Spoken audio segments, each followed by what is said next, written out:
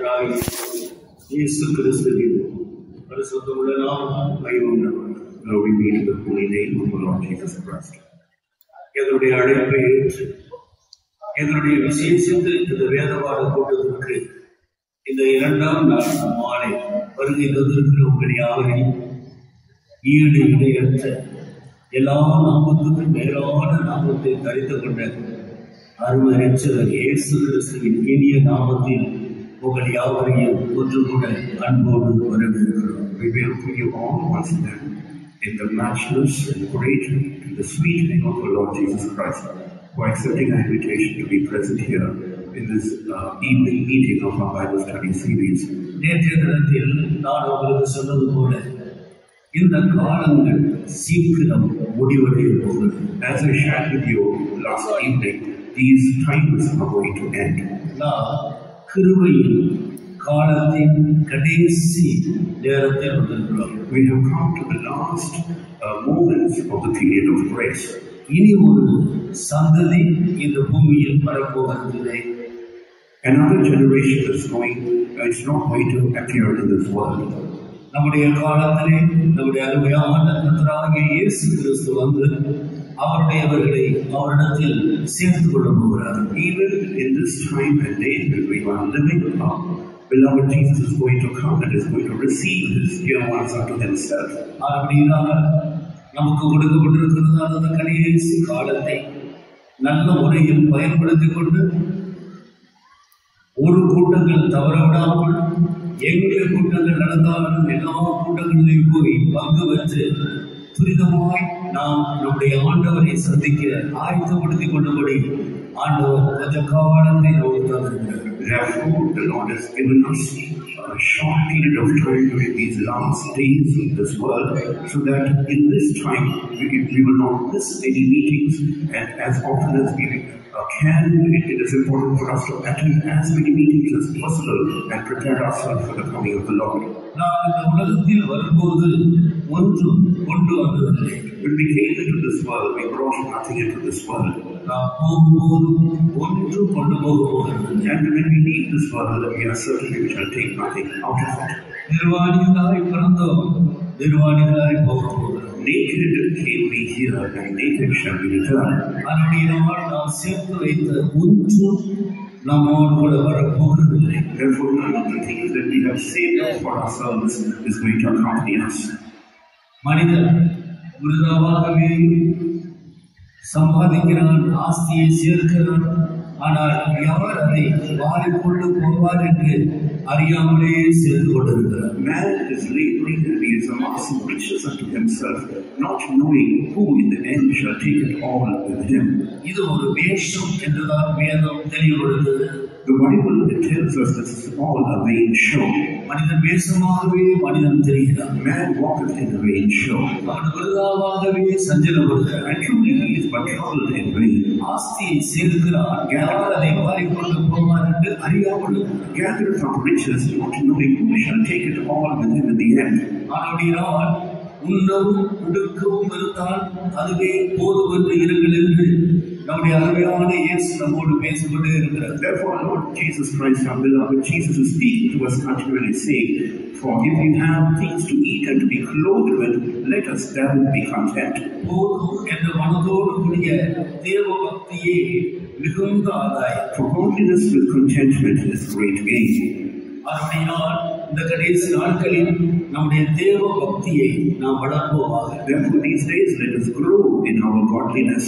இந்த பூமியில் உள்ளதான ஆஸ்திகளுக்கெல்லாம் ஒரு முற்றுப்புள்ளி வைத்து இருக்கிறது போதும் என்று சொல்லி தேவ பக்தியை முக்கியத்துவப்படுத்துவோமாக. Let us place a full stop to gathering riches in this world, and let us be content with the things that we have, and let us rather grow in godliness.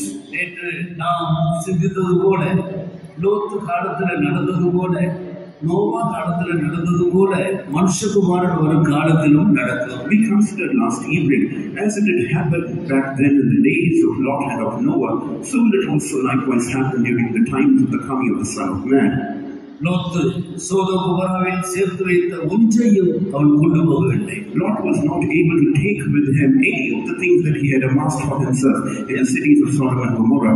எல்லாம் அக்கினிக்கு இரையாயிற்று. Everything became a prey to fire. Noah தனக்கு இருந்ததான ஆஸ்திகளில் ஒன்றையும் கொண்டு போகவில்லை. And he was not able to take with him anything of the riches that he had amassed. எல்லாம் ஜலப்பிரளயத்தினால் அழிந்து போயிற்று. All the things of Noah was wiped away in the flood of water. மனுஷகுமாரன் வரும் காலத்திலே நாம் ஒன்றும் கொண்டு போக போகிறது. Similarly, in the time of the coming of the Son of Man, we shall not take anything which is ours with us. நாம் சம்பாதித்த ஆத்துமாக்களும் நம்முடைய தேவ பக்தியும் மட்டும் நம்மோடு கூட வரும். What will accompany us is just the souls that we have won and our godliness. நம்முடைய கண்களுக்கு முன்பாக மரித்த ஐஸ்வர்யவான்களையும் ஏழைகளையும் நாம் பார்த்திருக்கிறோமே. We have seen people who are rich and the poor who have died before us. அவர்கள் இந்த பூமியை விட்டு போகும்போது ஒன்றும் கொண்டு போனதில்லை. When they left the world, they did not take anything along with them. அப்படினால் எல்லா பிரயாசங்களுக்கும் ஒரு முற்றுப்புள்ளி வைத்து தேவ பக்தியை கட்டி எழுப்பி நம்முடைய அருமையான இயேசு வரும்போது அவர் இருக்கிற வண்ணமாக அவரை தரிசிக்க வேண்டும் என்ற ஒரே நோக்கத்தோடு நாம் இனி உள்ள காலங்களில் நம்முடைய கவனத்தை திருப்ப வேண்டியவர்களாக இருக்கிறோம். Therefore, it is essential for us to place a full stop to laboring to gather riches, and rather we will have to seek to grow only in godliness, and we will have to go from glory unto glory to attain to the image and the likeness of God, and let us focus sole attention only towards that. கர்த்தர் கிருபையாய் தந்த இந்த இரண்டாம் நாள் மாலை கூட்டத்துக்காக ஒரு முறை கூட நாம் நம்முடைய கரங்களை உயர்த்தி நாம் எல்லாரும் சேர்ந்து நன்றியுள்ள இதயத்தோடு கர்த்தரை ஸ்தோத்திரிப்போம். For the second meeting that the Lord has graciously given with a grateful heart, let us all lift our hands aloft and praise God. ஸ்தோத்திரம் ஸ்தோத்திரம் ஸ்தோத்திரம் ஸ்தோத்திரம் ஸ்தோத்திரம் ஸ்தோத்திரம் ஸ்தோத்திரம் ஸ்தோத்திரம் ஸ்தோத்திரம் ஸ்தோத்திரம் ஸ்தோத்திரம் ஸ்தோத்திரம். கர்த்தரோடு இன்றைக்கு நமக்கு அவசியமான தன்னுடைய மனதில் உள்ள வார்த்தைகளை நமக்கு தந்து நம்முடைய மனக்கண்களை அவர் பிரகாசிப்பிக்கும்படியாக நாம் ஸ்தோத்திரம் பண்ணுவோம். That the Lord might give us the necessary words according to what is in His mind and according to His purpose, and enlighten the eyes of our understanding. Let us praise God. ஸ்தோத்திரம் ஸ்தோத்திரம் ஸ்தோத்திரம் ஸ்தோத்திரம் ஸ்தோத்திரம் ஸ்தோத்திரம் ஸ்தோத்திரம் ஸ்தோத்திரம் ஸ்தோத்திரம் ஸ்தோத்திரம் ஸ்தோத்திரம் ஸ்தோத்திரம் ஸ்தோத்திரம் ஸ்தோத்திரம் ஸ்தோத்திரம். கர்த்தருடைய நாமத்துக்கு மகிமை உண்டாகட்டும். Glory be to the Lord's name. ஒரு அன்பின் வேண்டுகோள், loving request. எந்த காரணத்தின் நிமித்தமும் சிறு பிள்ளைகள் கூட்டத்தின் அடிமையிலே அங்குமங்கு ஓட நீங்கள் ஒருபோதும் இடம் கொடுக்கக்கூடாது. இந்த விஷயத்தில் வாலண்டியர்ஸ் பெற்றோர்கள் எங்களோடு ஒத்துழைக்கும்படி கர்த்தருடைய நாமத்தில் அன்போடு கேட்டுக்கொள்கிறோம். For no reason should you allow little children to wander here and there inside the hall. As parents and volunteers, we request you to cooperate with us in this request. கூட்டம் நடந்து கொண்டிருக்கும் பொழுது அடிக்கடி கூட்டத்தின் நடுவிலிருந்து பலரையும் தாண்டி வெளியே போய் வந்து கொண்டிருக்கிற அந்த பழக்கத்தையும் நிறுத்தி விடுங்கள். You will have to put an end to the practice of also getting up halfway in the meeting and crossing a lot of people and walking out of the hall. தொடர்ச்சியாக கூட்டம் முடிகிற வரைக்கும் தேவ சமூகத்தில் உங்களால் தரித்திருக்க முடியவில்லை என்றால் நீங்கள் இந்த கூட்டத்தின் ஓரமாக உட்கார்ந்து கொள்ளலாம். If you are not able to remain in the same place till the meeting concludes, you can choose to sit in one of the sides of the hall. எந்த விதத்திலேயும் மற்றவர்களுடைய கவனங்கள் சிதறுவதற்கு ஏதுவாக சாத்தான் உங்களை உபயோகப்படுத்த சாத்தானுக்கு இடப்படாமல் இருக்க வேண்டும் என்று கர்த்தருடைய நாமத்தில் உங்களை அன்போடு கேட்டுக்கொள்கிறேன். I request you in the name of the Lord once again lovingly, so that you should not ever let the devil use you to dislodge other people's attention when the meeting is proceeding. நேற்றைய தினத்தில் நாம் தியானித்த அதே ஓமைக்கு நேராக நம்முடைய கவனத்தை திருப்பும்படியாக கேட்டுக்கொள்கிறேன். லூக்கா எழுதின சுவிசேஷம் 10ஆம் அதிகாரம் 30வது வசனத்திலிருந்து வாசிக்கிறேன். I request you to turn your attention once again to the parable that we read yesterday from St. Luke's Gospel, chapter 10, verse 30.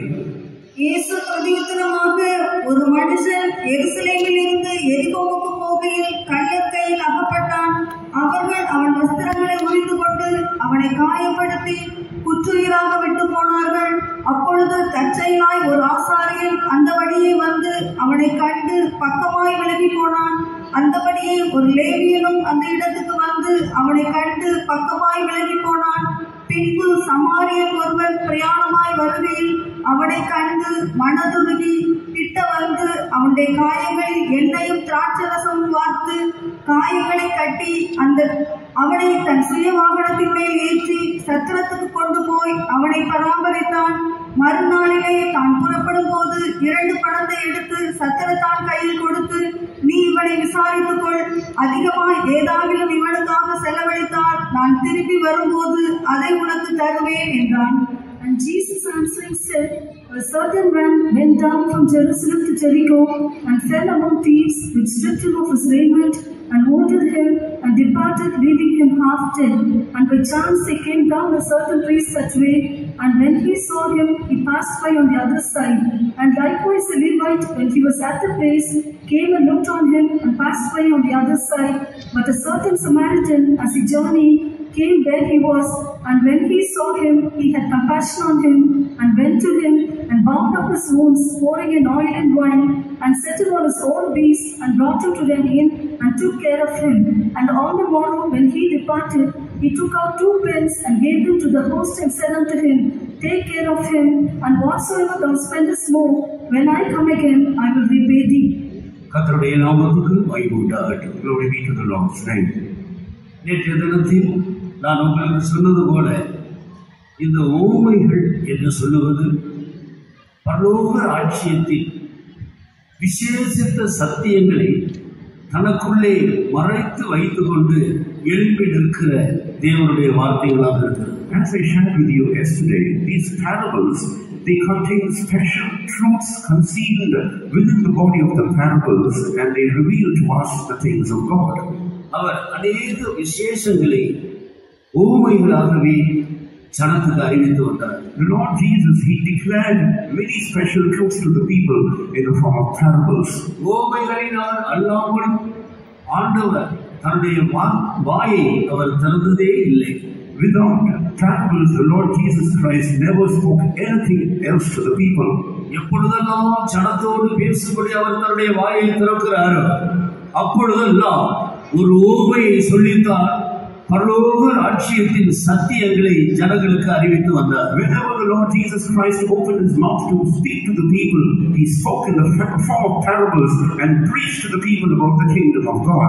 ஊமைகளுக்குள் இருக்கிறவைகள் உலக தோற்றம் முதற்கொண்டு மறைக்கப்பட்ட மறைபொருளான சத்தியங்கள் என்பதை நாம் அறிந்திருக்கிறோம். We know that the things which are concealed inside the parables are mysteries and hidden truths or treasures which have been hidden before the foundation of the world. ஒருவரும் கெட்டு போகாமல் ஒவ்வொருவருக்காக மரணத்தை ருசி பார்த்த அருமையான ஆண்டவர் ஒவ்வொரு மனிதனும் பரலோகத்துக்கு வர வேண்டும் என்ற பரந்த நோக்கத்தோடு அவர் ஊமைகளை கொண்டு எளிதான விதத்தில் தேவனுடைய ராஜ்யத்தின் ஆழமான சத்தியங்களை நமக்கு விளக்கி கொண்டு வருகிறார். The Lord Jesus Christ who died for us with the sole purpose that no man should perish or be corrupted has revealed to us these expansive truths and these secret truths which are contained in the parables so that every man should be made worthy of the kingdom of heaven.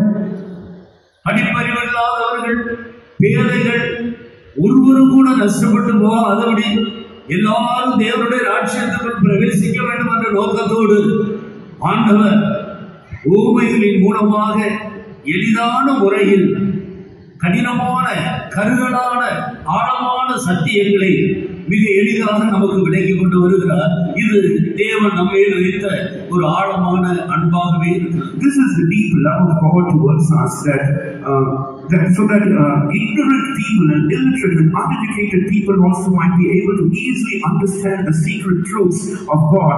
God, through parables, revealed these profound truths and also was through that able to explain mysteries and hidden things clearly so that even such people could understand it quite well.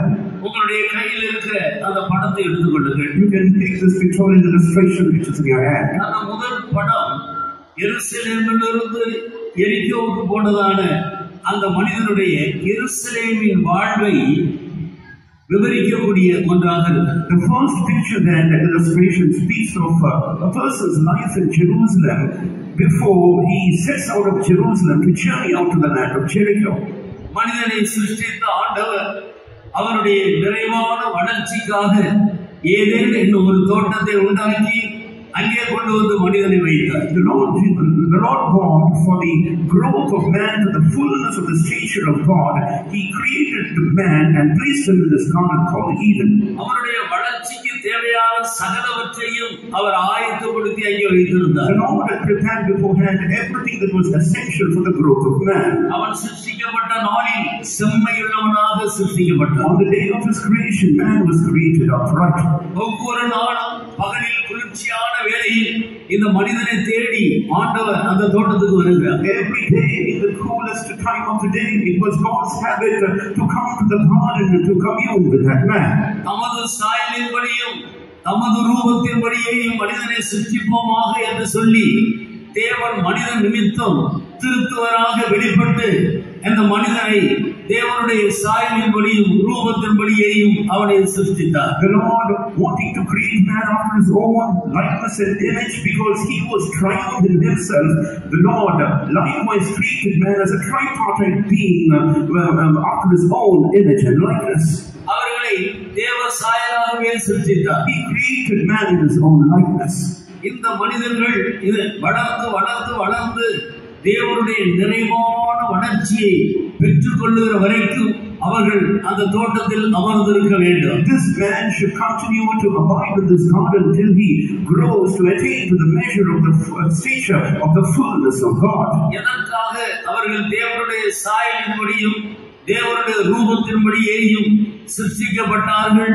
அவர்கள் எப்படி அந்த நோக்கத்துக்கு நேராக வளர வேண்டும் என்பதை பற்றி ஒவ்வொரு நாளும் குளிர்ச்சியான வேளையில் தேவன் அந்த தோட்டத்துக்கு போய் அவர்களோடு உறவாடி அவர்களோடு சம்பாஷித்து அவர்களுக்கு உபதேசம் பண்ணிக்கொண்டே வந்தார். The Lord having created man after His own likeness and image, so that man might understand the purpose behind the need for his growth to attain to the fullness of God. God, in order to help man with that understanding, went to the garden every day to commune with man and to communicate and converse with him. அவர்களுக்கு தீமை என்றால் என்னவென்றே தெரியாது. Man did not know back then as to what evil was. அவருடைய மனதெல்லாம் மகிமையினால் நிறைந்திருந்தது. His mind was filled with the glory of God. அவர்கள் நிர்வாணிகளாக இருந்தும் வெட்கப்படாமல் இருந்தார். Though they were naked, they did not feel a sense of shame. ஏனென்றால் அவருடைய மனதுக்குள்ள பாவம் இல்லை. Because their mind was free of sin. பாவத்தை பற்றி அறிவு அவர்களுக்கு இல்லை. They did not have any knowledge about sin. பாவம் என்றால் என்னவென்றே தெரியாது. They did not even know what sin meant. எனவே தேவ சாயலின்படி ரூபத்தின்படியே சிருஷ்டிக்கப்பட்ட அவர்கள் தேவனுடைய குளிர்ச்சியான வேளையில் அவருடைய சத்தத்தை கேட்டு கேட்டு அந்த தெய்வத்துக்குள்ளேயே வளர்ந்து கொண்டு வந்தார். Therefore, man who was created after the likeness and the image of God was habituated to hearing the voice of God in the cool of the day, and thereby every day they were able to grow in God. அங்கே சிருஷ்டிக்கப்பட்டிருந்ததான மிருகங்கள், ஊரும் பிராணிகள், பறவைகள் உட்பட எல்லாமே இந்த மனிதனோடு அன்பாய் ஐக்கியமாய் வீட்டில் வளர்க்கிற மிருகங்களை போல அவைகள் எல்லாமே அவரோடு ஐக்கியமாக all the animals, the fowls of the air, the creeping things of the earth, they were all in harmony with man. They were in fellowship and closeness with man as a domesticated animal or a beast would behave itself in a home. இதுதான் எருசலேமின் வாழ்வு. This is the prosperity of the life of Jerusalem. இந்த ஏதேனின் அனுபவம் தான் எருசலேமின் வாழ்வாக இருக்கிறது. The life of Jerusalem is this Edenic experience. இங்கே இருந்து சத்தியத்தை அறிகிற அறிவை அவன் மேய்ந்து கொண்டு தன்னை சிருஷ்டித்த தேவனுக்கு ஒப்பாக வளர வேண்டியது அவசியம். Being in this experience of the life of Jerusalem, it was important for him to feed on the pasture of the knowledge of God and grow into the measure of the fullness of God. இப்படி வளர்ந்து கொண்டு வந்த நாட்களில் as he was growing in this way, பிசாசு தந்திரமாய் சர்ப்பத்தின் வடிவாக அந்த Eden தோட்டத்துக்குள் வந்து பலவீனமான அந்த ஏவாளை சந்தித்து அவருடைய மனதை எளிதாக கெடுத்து விட்டார் என்று நமக்கு தெரியும். We also know that the devil suddenly he found entrance into the garden, and he at a time when Eve was very weak in her understanding deceived Eve to do something wrong. முன்பு ஏவாளின் மூலமாக ஆதாமையும் வஞ்சித்து போட்டார். And after that, through Eve, he also deceived Adam. ஆண்டவர் தெளிவாக சொல்லி இருந்தார், இந்த நடுவில் இருக்கிற கனியை நீ புசிக்கிற நாளில் சாகவே சாவாய், அதை புசிக்காதே என்று சொல்லி இருந்தார். The Lord had warned them that thou shalt not eat of the tree that is planted there in the midst of the garden, for on the day thou shalt eat of it, thou shalt surely die. இதெல்லாம் நமக்கு பல வருடங்களாக பல காலங்களாக நாம் அறிந்து வருகிறதான சத்தியம். These are all truths that we have time and again heard of so many years in the past.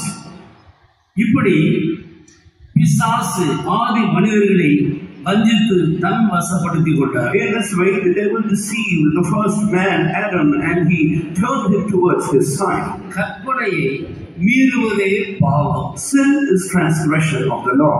கற்பனையை கைக்கொள்வதே அன்பு. Love is to keep the commandments. ஆனபடியால் இவர்கள் கற்பனையை மீறினபடினால் அவர்களுக்குள்ளே பாவம் உள்ளே பிரவேசித்தது. No, because they transgressed the commandments, sin entered into them. பாவம் உள்ளே பிரவேசித்தது நிமித்தம் அவர்களுக்குள் நடந்த விளைவுகள் என்ன என்பதை நாம் அறிந்திருக்கிறோம். We all know the consequences of them allowing sin to enter into them.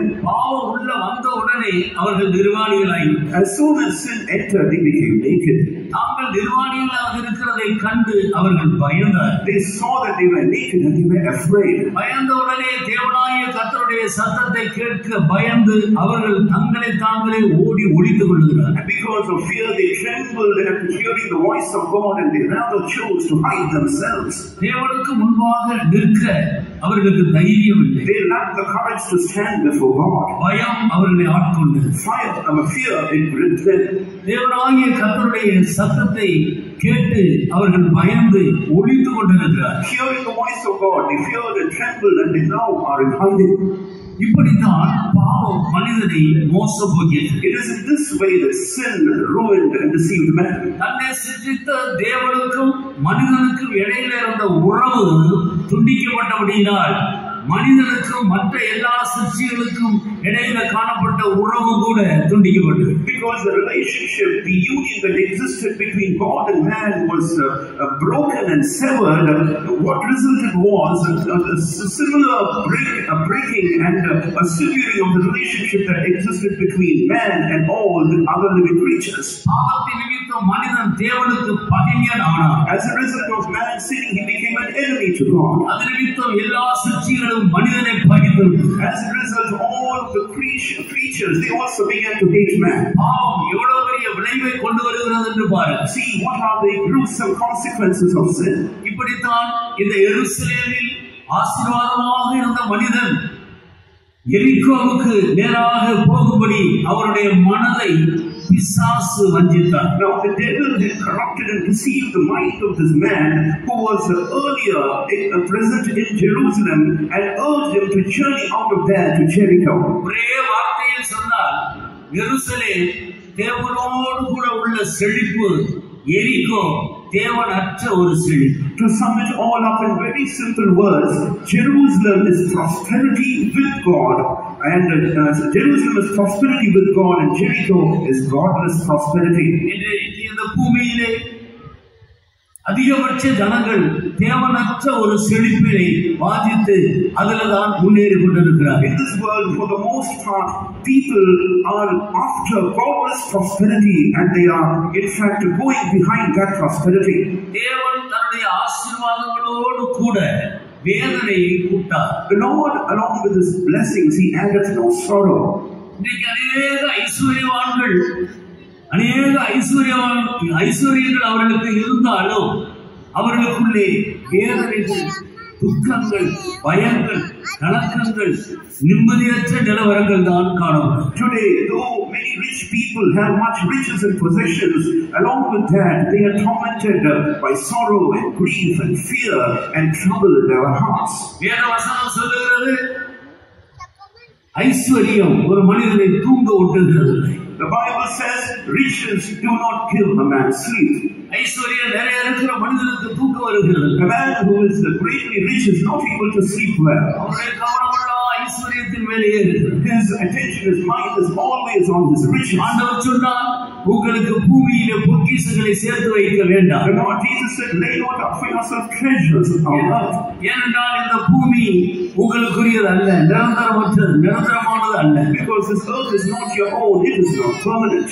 மனிதன் பரலோகத்தில் தன்னோடு கூட இருக்க வேண்டும் என்பதுதான் மனிதனை குறித்த ஆண்டவருடைய நோக்கம். It is God's purpose concerning man to have man with him in heaven. ஆனபடியால் உங்களுக்கு பூமியில பொக்கிஷங்களை சேர்த்து வைக்காதீர்கள். Therefore do not lay up for yourselves treasures here on earth. பரலோகத்திலே பொக்கிஷங்களை சேர்த்து வையுங்கள். Rather lay those treasures up in heaven. உங்களுடைய பொக்கிஷம் எங்கே இருக்கிறதோ உங்களுடைய இருதயமும் அங்கே இருக்கும். For where your treasure will be, there will your heart be also.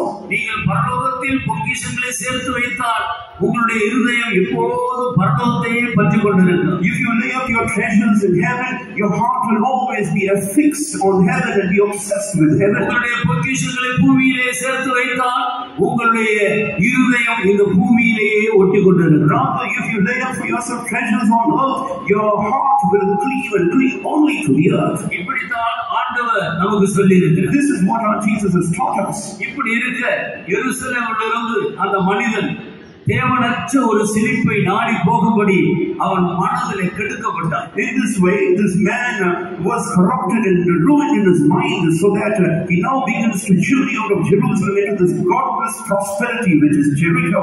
சர்ப்பமானது தன்னுடைய தந்திரத்தினாலே ஏவாளை வஞ்சித்தது போல உங்கள் மனதும் கிறிஸ்துவை பற்றிய உண்மை என்று கெடுக்கப்படுமோ என்று நான் பயந்திருக்கிறேன் என்று அப்போஸ்தலன் தன்னுடைய ஜனத்தை குறித்ததான தனக்கு இருக்கிற ஒரு பயத்தை வெளிப்படுத்துகிறார். The apostle, he reveals his fear concerning the people who were under his care, as he says, I fear lest by any means, as the devil beguiled Eve through his subtlety, that your mind should also be corrupted from the simplicity in Christ. கற்புள்ள கன்னிகையாக கிறிஸ்து என்னும் ஒரே புருஷனுக்கு ஒப்பு கொடுக்க நியமித்திருக்கிறேன். I have espoused thee that I may present thee as a chaste virgin to Christ. இதுதான் தேவனால் ஏற்படுத்தப்பட்ட ஒரு தேவ ஊழியர்களுடைய நோக்கமாக வாஞ்சையாக இருக்கிறது. This is the purpose in the mind of and the desire of every servant of God concerning us. கர்த்தர் தனக்கு தந்ததான ஜனத்தை கர்த்தருக்கு முன்பாக கற்புள்ள கன்னிகையாக கொண்டு போய் நிறுத்த வேண்டும். The people of God should be presented before God as a chaste virgin, as a pure virgin. இந்த ஒரே நோக்கத்தோடு தான் தேவனால் அழைக்கப்பட்ட அப்போஸ்தல ஊழியர்கள் தங்களுடைய ஊழியத்தை செய்து கொண்டிருக்கிறார்கள். It is with this purpose in the mind that the servants of God who are called of God and they are performing their ministry. அவருடைய அழைப்பு விசேஷமாக இருந்தாலும் அவர்களுக்குள்ளே ஒரு பயம் இருக்கிறதை வெளிப்படுத்துகிறதை நாம் பார்க்கிறோம். Though their calling is special, we see that there is a mind, there is a fear in their mind which they are revealing here. சர்ப்பமானது தன்னுடைய தந்திரத்தினாலே ஏவாளுடைய மனதை கெடுத்தது போல உங்கள் மனதும் கிறிஸ்துவை பற்றிய உண்மை என்று விலகும்படி கெடுக்கப்படுமோ என்று நான் பயந்திருக்கிறேன் என்று சொல்லுகிறார். He says, as the devil beguiled Eve through his subtlety, I fear also lest by any means your mind should also be corrupted from the simplicity in Christ. மனிதன் மேல் ஆண்டவர் வைத்திருக்கிற அந்த நோக்கத்துக்கு நேராக அதே மனதுக்கு ஏற்ற விதத்தில் தன்னுடைய மனதையும் ஆண்டவரோடு இணைத்துக் கொண்டு ரெண்டு பேரும் ஒரே மனதோடு முன்னேறி செல்ல வேண்டும் என்ற அந்த உண்மை நின்று உங்களுடைய மனதை பிசாசு விலக்கி விடுவானோ என்று நான் பயந்திருக்கிறேன். I fear that the devil will make you wander or go astray from that simplicity or that faithfulness of you having to unite your mind and your purpose along with the mind and the purpose of God so that it might be now in unison.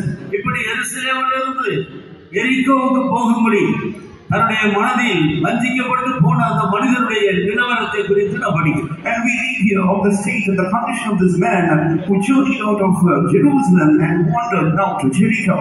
எந்த பிசாசு அவருடைய மனதை கெடுத்து எருசலேமிலிருந்து வெளியே கொண்டு வந்ததோ அதே பிசாசு அவர்களை சேதப்படுத்தி அவர்களை குற்றுயிராக்கி போட்டுவிட்டு போயிடும். The same devil who deceived man in Jerusalem and made him walk out of Jerusalem to journey out to Jericho, the same devil injured this man, wounded him while he was on the way and left him to himself half dead. He deceives us as if he is a person who is a close acquaintance of us. It is in this way this man fell among thieves. That thief is the devil. Yesterday we learned that in 3 ways he has injured and wounded man. One, he stripped him of his raiment. Secondly, he wounded him. And thirdly left him there half dead.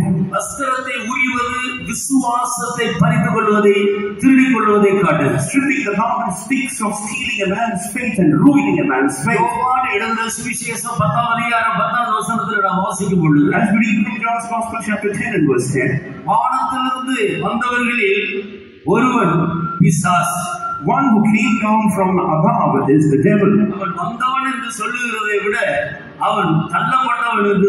Instead of saying that he came down from above, we can say that he was cast away from above.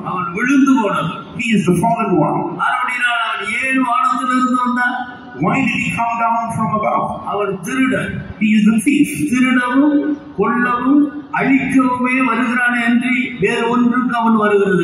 comes only but to steal and to kill and to destroy and not for anything else. There is no other good to be expected of him. All that he has with him is just these 3 things. He will first steal, second kill, and third destroy. Stealing is to steal our faith.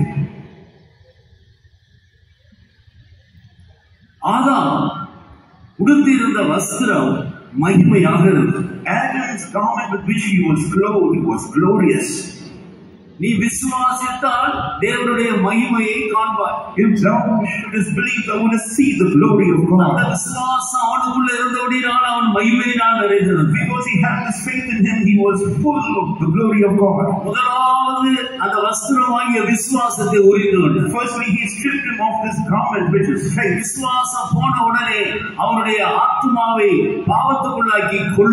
Once he lost his faith, he subjected his soul to sin and destroyed him. The soul that sinneth shall die.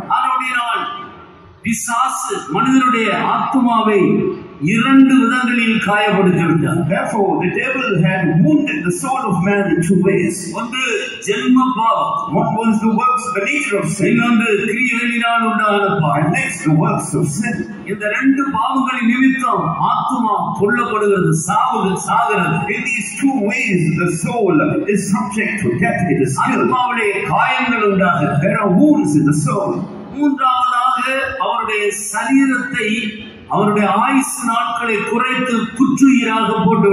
Thirdly, he reduces the lifespan of a person in the body and leaves him half dead. This is the state of a man who is fallen in sin. Now there is no one to save him. He is yearning and longing for someone to save him and deliver him, but there is no one coming forward. A priest comes by that way. He sees him, he just keeps away and continues on his way. Because sin is not atoned for through sacrifice and offering.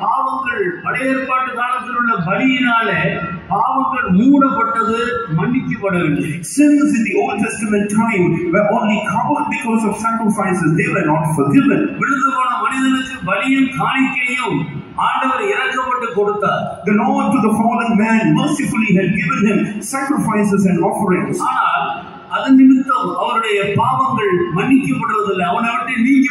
But through him, a man's sins are not forgiven him.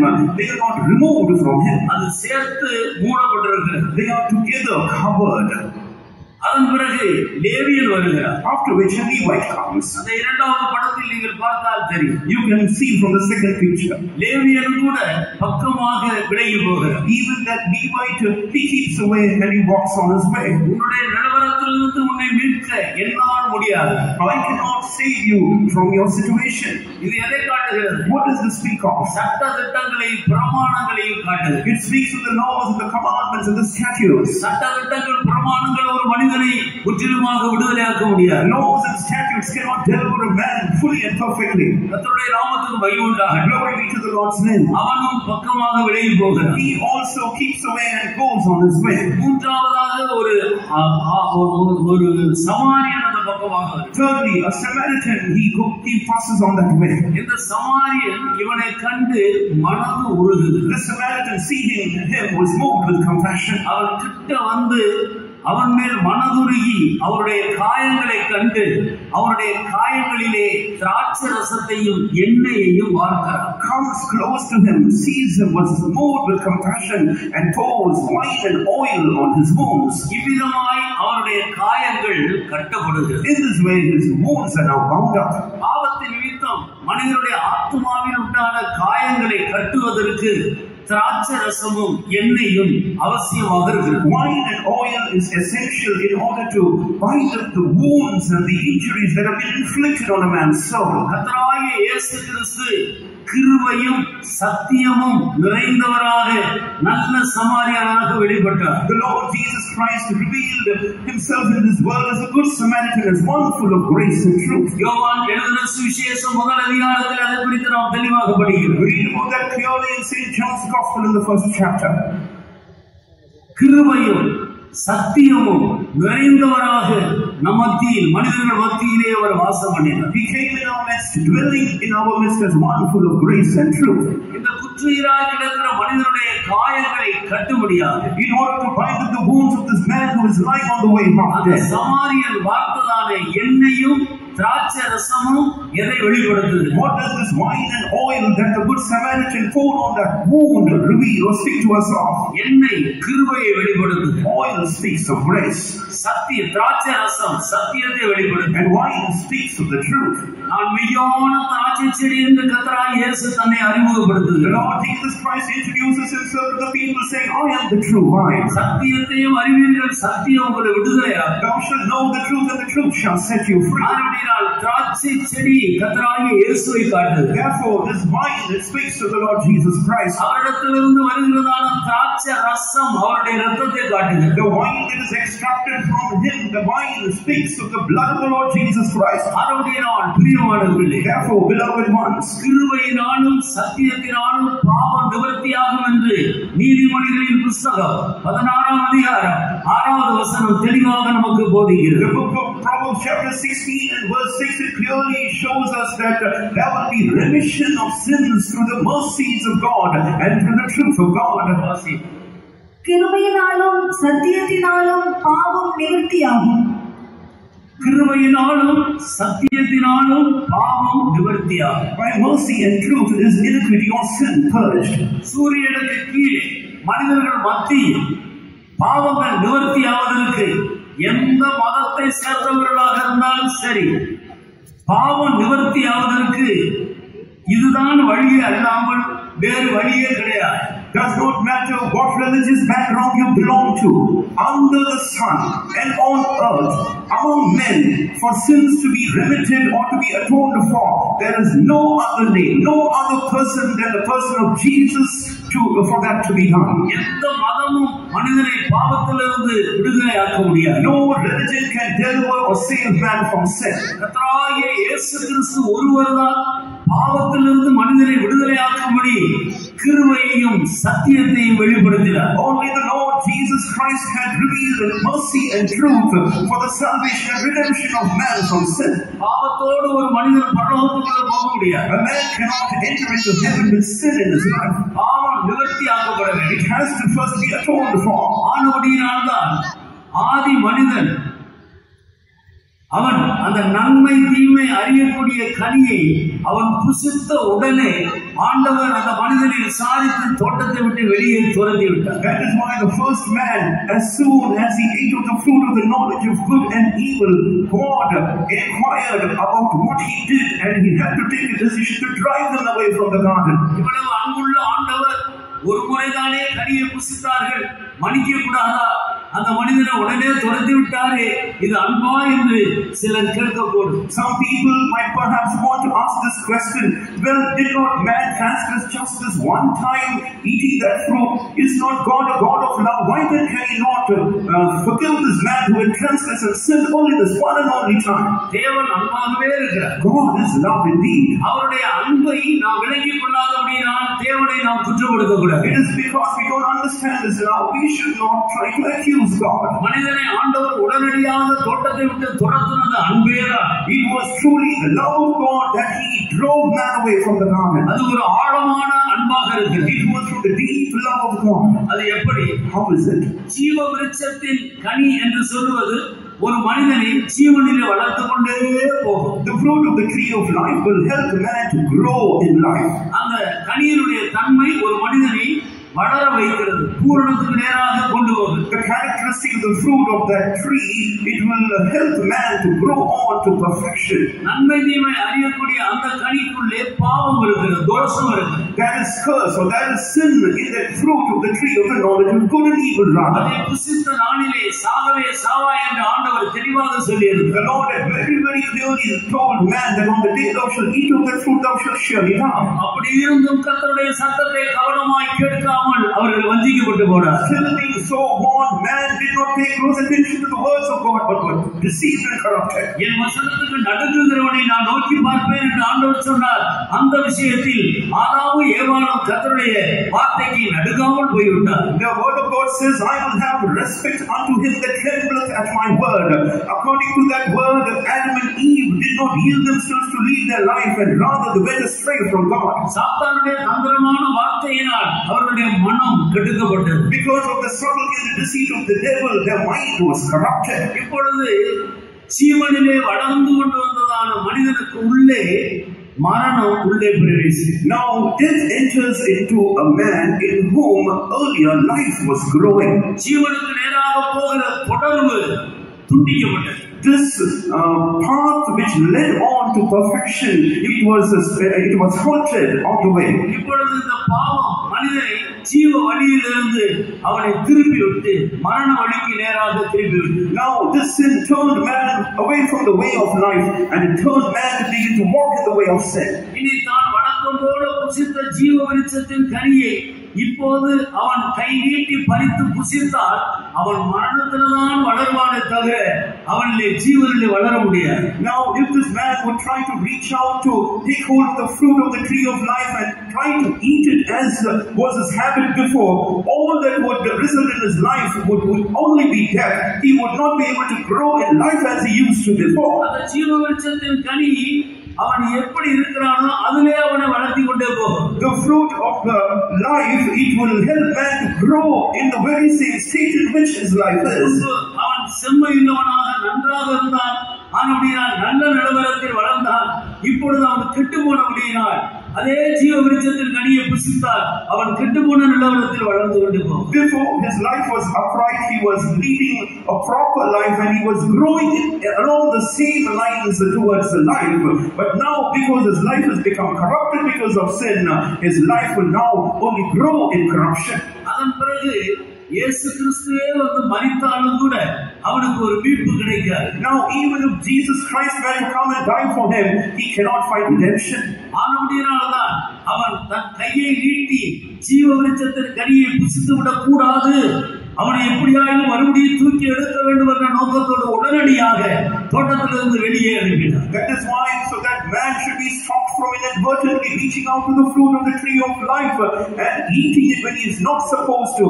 God, with good intention in his mind, drove man away from the confines of the garden. அவனுக்கு தோல் உடைகளை உண்டு பண்ணி அவனை தோட்டத்திலிருந்து அவருடைய நிர்வாணத்தை மூடி வெளியே அனுப்புகிறார். அதனுடைய அர்த்தம் என்னவென்றால் உன்னுடைய நிர்வாணம் மூடப்படும்படி உனக்காக ஒரு ஆடு அடிக்கப்படும் என்பதை அவனுக்கு நினைப்பூட்டும்படியாக ஆண்டவர் அவ்விதமாக அவனை வெளியேறினார். The Lord prepared for him a clothing of skin in order to cover his nakedness before he sent him out of the garden, and thereby also as a remembrance for him that by him being so clothed with that covering of sin, a sheep or a lamb has been slain for him for his nakedness to be covered. இப்பொழுது சொல்லுங்கள், அவன் நன்மை தீமை அறியக்கூடிய கனியை புசித்த உடனே அவன் கெட்டு போனான் என்பதை அறிந்த ஆண்டவர் அவனை உடனடியாக தோட்டத்திலிருந்து அனுப்புனது அன்பா இல்லை அவருடைய கோபத்தின் பகுதியா? Now you can ponder this and you can tell, is it from God's love or is it from God's anger that as soon as man ate of the fruit of the tree of life, it was right on God's part to drive him out of the garden? அவர் கோபத்தினால்தான் அப்படி செய்து விட்டார் என்று சொல்லுகிறவர்கள் கரங்களை உயர்த்தி ஒரு அல்லேலூயா சொல்லுங்கள். Those of you who say that God did that because of his anger, please lift up your hand and shout hallelujah. கர்த்தருக்கு ஸ்தோத்திரம். Praise the Lord. கோபம் அல்ல, it's not anger, அன்பு, it's rather love.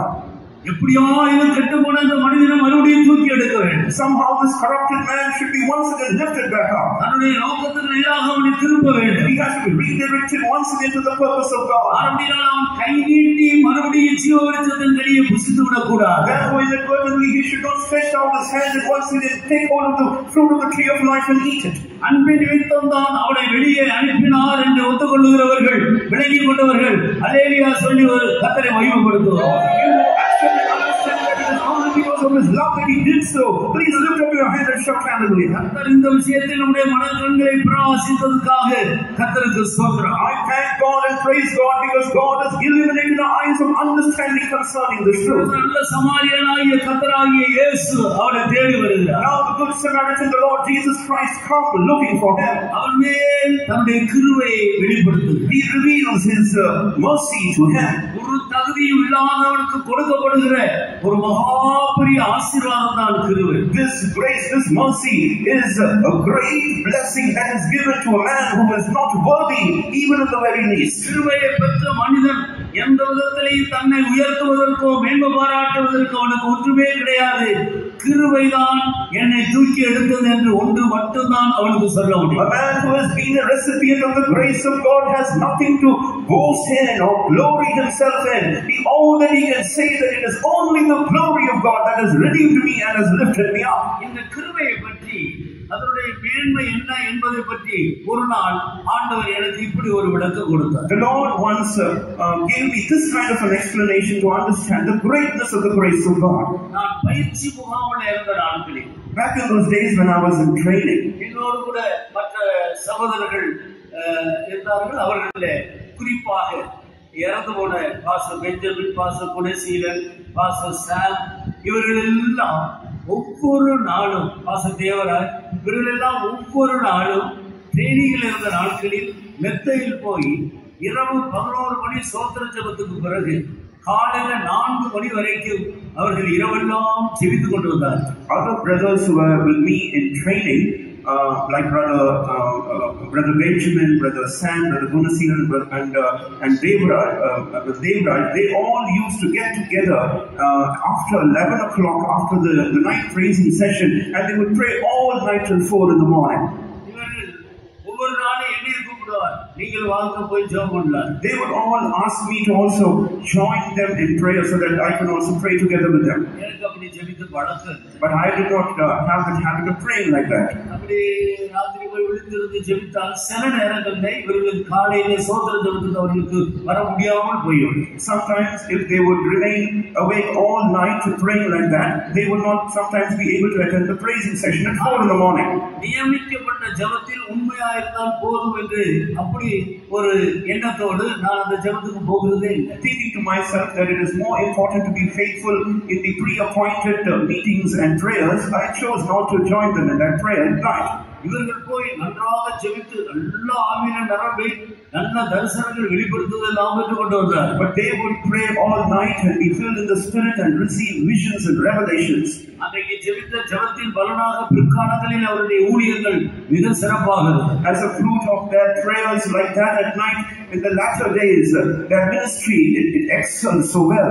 அந்த நாட்களிலே ட்ரெயினிங்ல இருக்கிற யாரையாயிலும் ஒருவர் அந்த நாட்களில் இருக்கிற பாஸ்டர் சென்ட்ரல் பாஸ்டரும் அசோசியேட் சீஃப் பாஸ்டருமா இருந்த பாஸ்டர் பிலிப் சாண்டபிள்ளை அவர் யாரையாயிலும் ஒருவரை ட்ரெயினிங்ல இருக்கிறவர்களை சாட்சி சொல்வதற்கு இல்லாவிட்டால் லோக்கல் கன்வென்ஷனுக்கு அழைத்துக் கொண்டு போகிற பழக்கம். Back in those days, it was customary for the then center pastor, the associate pastor, Pastor Philip, to take along with him one of the brothers in training to conventions in faraway places, so that that brother could be to help them to testify to the name of the Lord. அப்படி கன்வென்ஷனுக்கு போனா அங்கே நல்ல 3 வேளை திருப்தியா சாப்பாடு கிடைக்கும். ட்ரெயினிங்ல சாப்பாடு சரியா இருக்கு. If one would go to the convention, they can have 3 courses of food every day.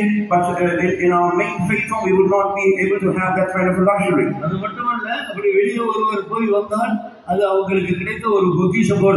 In this way, if someone had the opportunity to go for such conventions, it was like a treasure, a treasuring experience, a treasure. பெரிய பாஸ்டருடைய கண்களில் இறக்கம் கிடைத்திருக்கிறது. அவர் பெரிய pastor அவர்களை ரொம்ப நேசிக்கிறார் என்றெல்லாம் பல விதங்களில் நினைக்கக்கூடிய ஒரு car. It was something that people would think of, that a person has found favor in the eyes of the center pastor, and the pastor also loves that person very much. இப்படி இவர்கள் ஜெபித்து கொண்டு வந்த நாட்கள். In those days when they were praying like this, ஒரே ஒரு நாள் மட்டும் சரி இவர்கள் என்னதான் ஜெபிக்கிறாங்க போய் பார்க்கலாமே என்று சொல்லி நான் போய். One day I just happened to go there to see what they were praying for, how they were praying. இவர்கள் ஜெபிக்கிற சத்தத்தை அடிக்கடி கேட்டுவிட்டு அந்த பெரிய பாஸ்டர் கூட யாரெல்லாம் அந்த பையனை இவ்வளவு ஜெபிக்கிறாங்களே நைட் எல்லாம் யாருன்னு பார்க்கலாம் என்று சொல்லி அவர் பல நாள் யோசித்து டைம் இல்லாமல் ஒரு நாள் ஒரு 2 மணியை போல ஒரு டார்ச் லைட் எடுத்துக்கொண்டு மேலே வந்தார். And the pastor, often hearing these brothers back then joining and praying like this, and pastor having heard the voice of them praying, one day he had this urge to see what they were praying for, how they were praying, and he took with him a torchlight and went around at 2 o'clock early in the morning to see where they were praying. It was at that time that I also happened to participate in that prayer. அவரும் pastor Wesley அப்போது அவரை கவனித்துக் கொண்டு வந்தார். இவர் 2 பேரும் மெதுவா வந்து டார்ச் லைட்டை அடித்து யார் என்று பார்த்தார்கள். கரெக்டா அந்த டார்ச் லைட்டை என் முகத்தில் அடிவிட்டு. At that time, the pastor along with Pastor Wesley, who was taking care of the center pastor at that time, both of them, they came and they shone the torchlight on us, and as they were shining the light struck my face. They just looked at the things there and they just went back.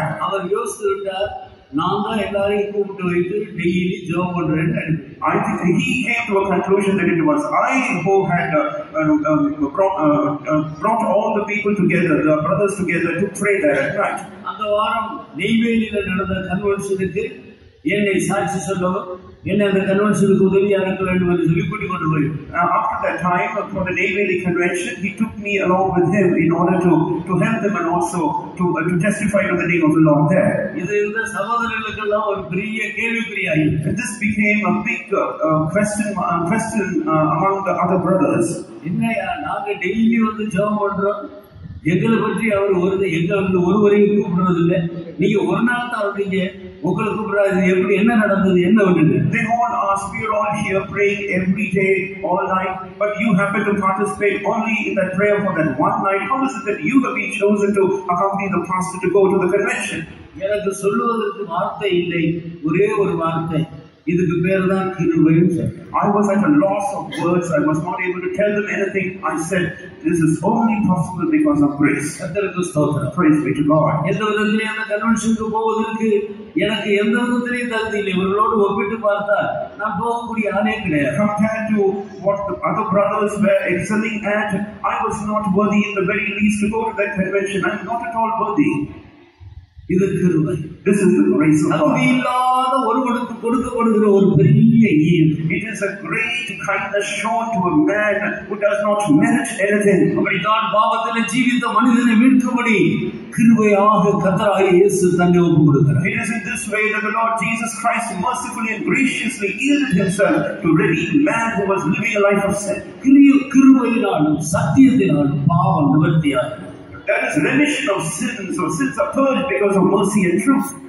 பிரியமானவர்களே, Yes, beloved. இந்த சமாரியன் அப்படித்தான் அந்த குற்றுயிராய் கிடந்த மனிதனுடைய காயங்களிலே எண்ணெயையும் திராட்சை ரசத்தையும் பார்த்தார். It is in this way that the Good Samaritan poured wine and oil upon the wounds of the injuries of that man. இந்த கிருபையினாலே அவருடைய பாவங்கள் மன்னிக்கப்படும். It is by the grace, the mercy of God that man's sins are forgiven.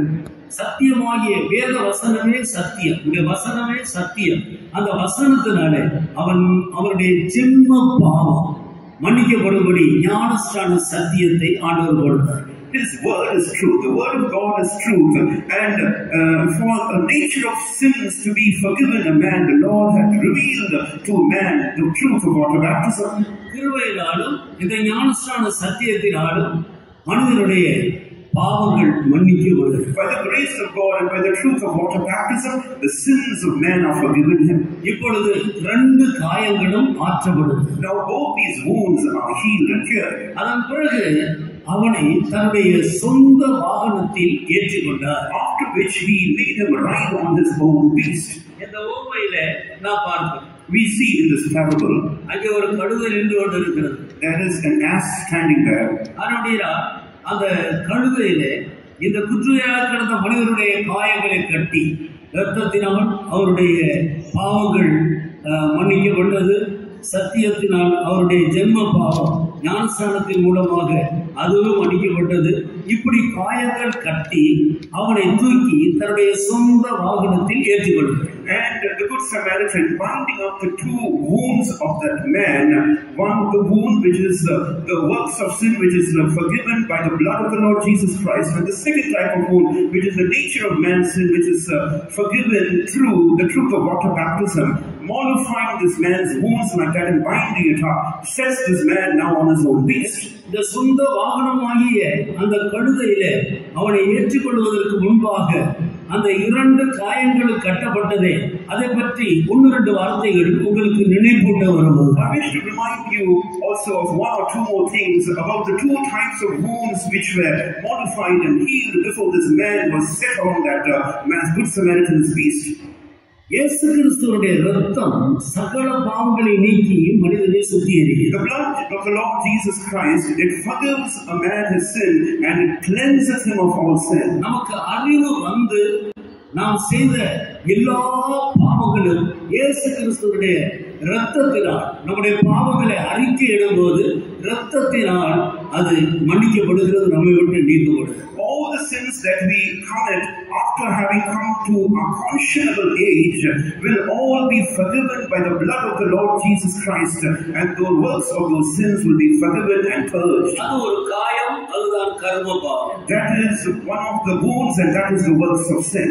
ஆனால் இன்னொரு ஜென்ம பாவம் என்று சொல்லி ஆதாம் ஆரம்பத்தில் செய்த கீழ்ப்படியாமல் இன்னும் அந்த ஜென்ம பாவம் இருக்கிறதே, அந்த பாவம் எப்படி நீக்கப்படுகிறது? How is this nature of sin purged, which is a sin that came down from the first man who was Adam? அதற்கு தான் சத்தியம் தேவை. That is why the truth is essential. அதற்காகத்தான் ஆண்டவர் ஞானஸ்நான சத்தியத்தை தந்தார். That is why the Lord had given us the truth of water baptism.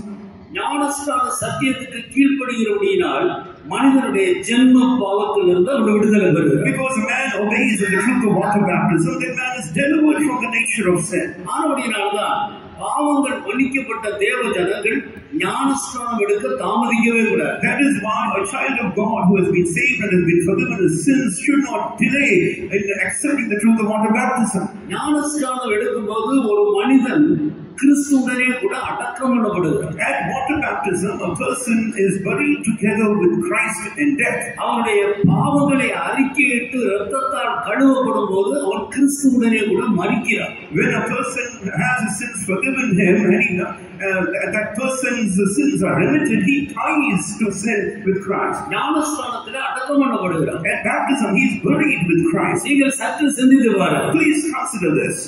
பாவம் மன்னிக்கப்பட்டு கிறிஸ்துவுடனே கூட பாவங்களுக்கு மரித்த ஒரு மனிதனை செத்து போன ஒரு டெட் பாடியை நாம் உடனடியாக அடக்கம் பண்ணுவதற்கு வேண்டிய ஏற்பாடுகளை செய்து எவ்வளவு நாம் நேசிக்கிறவர்களாக இருந்தாலும் அடக்கம் பண்ணுவதில் தான் தீவிரமாக இருப்போம். Regardless how much we would love a person, would we not always try to immediately bury the body of the deceased or a dead man before it starts to decay or decompose? ஏனென்றால் அடக்கம் பண்ணப்படாவிட்டால் அது நார ஆரம்பிக்கும். Because if it is not buried immediately, it will start to produce foul odor. எல்லா நாற்றத்தை விட மோசமான நாற்றம் தான் பொது நாற்றம். Worst of all the types of stenches and the stench that the dead body produces. அடக்க ஆராதனை ஒரு மனிதனுக்கு அவசியம். That is why a burial service is very important for a man. செத்த மனிதனுக்கு அடக்க அவசியம். A dead man is in need of a burial service. அதுபோல பாவங்களை அறிக்கையிட்டு பாவ மன்னிப்பை பெற்றுக்கொண்ட ஒரு மனிதனுக்கு ஞானஸ்நானம் மிகவும் அவசியம். Therefore, for a man who has confessed his sins and has his sins forgiven, he needs the truth of water baptism very importantly. இதுல மரணம் முந்தினது, அடக்கம் அடுத்தது. Now, death is the first thing, and that which follows that is the burial. இந்த சத்தியத்தை விளங்கிக் கொள்ளாதபடியால் இன்றைக்கு எத்தனையோ கிறிஸ்துவ மார்க்கங்கள் பிள்ளைகள் பிறந்தவுடனே ஞானஸ்நானம் கொடுக்கிறதுல தீவிரமாக இருக்கிறார். It is because they do not understand the importance of this truth. People from many denominations and the parents there, they take quick decisions in order to have baptisms for their children. இது சபைகளிலே ஏற்படுத்தப்பட்டிருக்கிற மனித உபதேசங்கள், இது ஒரு பாரம்பரியம். These are truths or these are traditional things which have been established by men in churches for people's convenience. இது தேவனால் கொடுக்கப்பட்ட சத்தியம் அல்ல. This is not a truth that has been given to us of God. குழந்தை ஞானஸ்நானம் நாளடைவில் சபைகளிலே பாரம்பரியமாக மனித கற்பனைகளை உபதேசங்களாய் கொண்டு வந்து வீணாய் எனக்கு ஆராதனை செய்கிறார்கள் என்ற கர்த்தருடைய வார்த்தையின்படி இது ஒரு வீணான ஆராதனை. This is a kind of a vain service to God according to this scripture which says these are the people that worship me in vain, teaching for doctrines the commandments of men.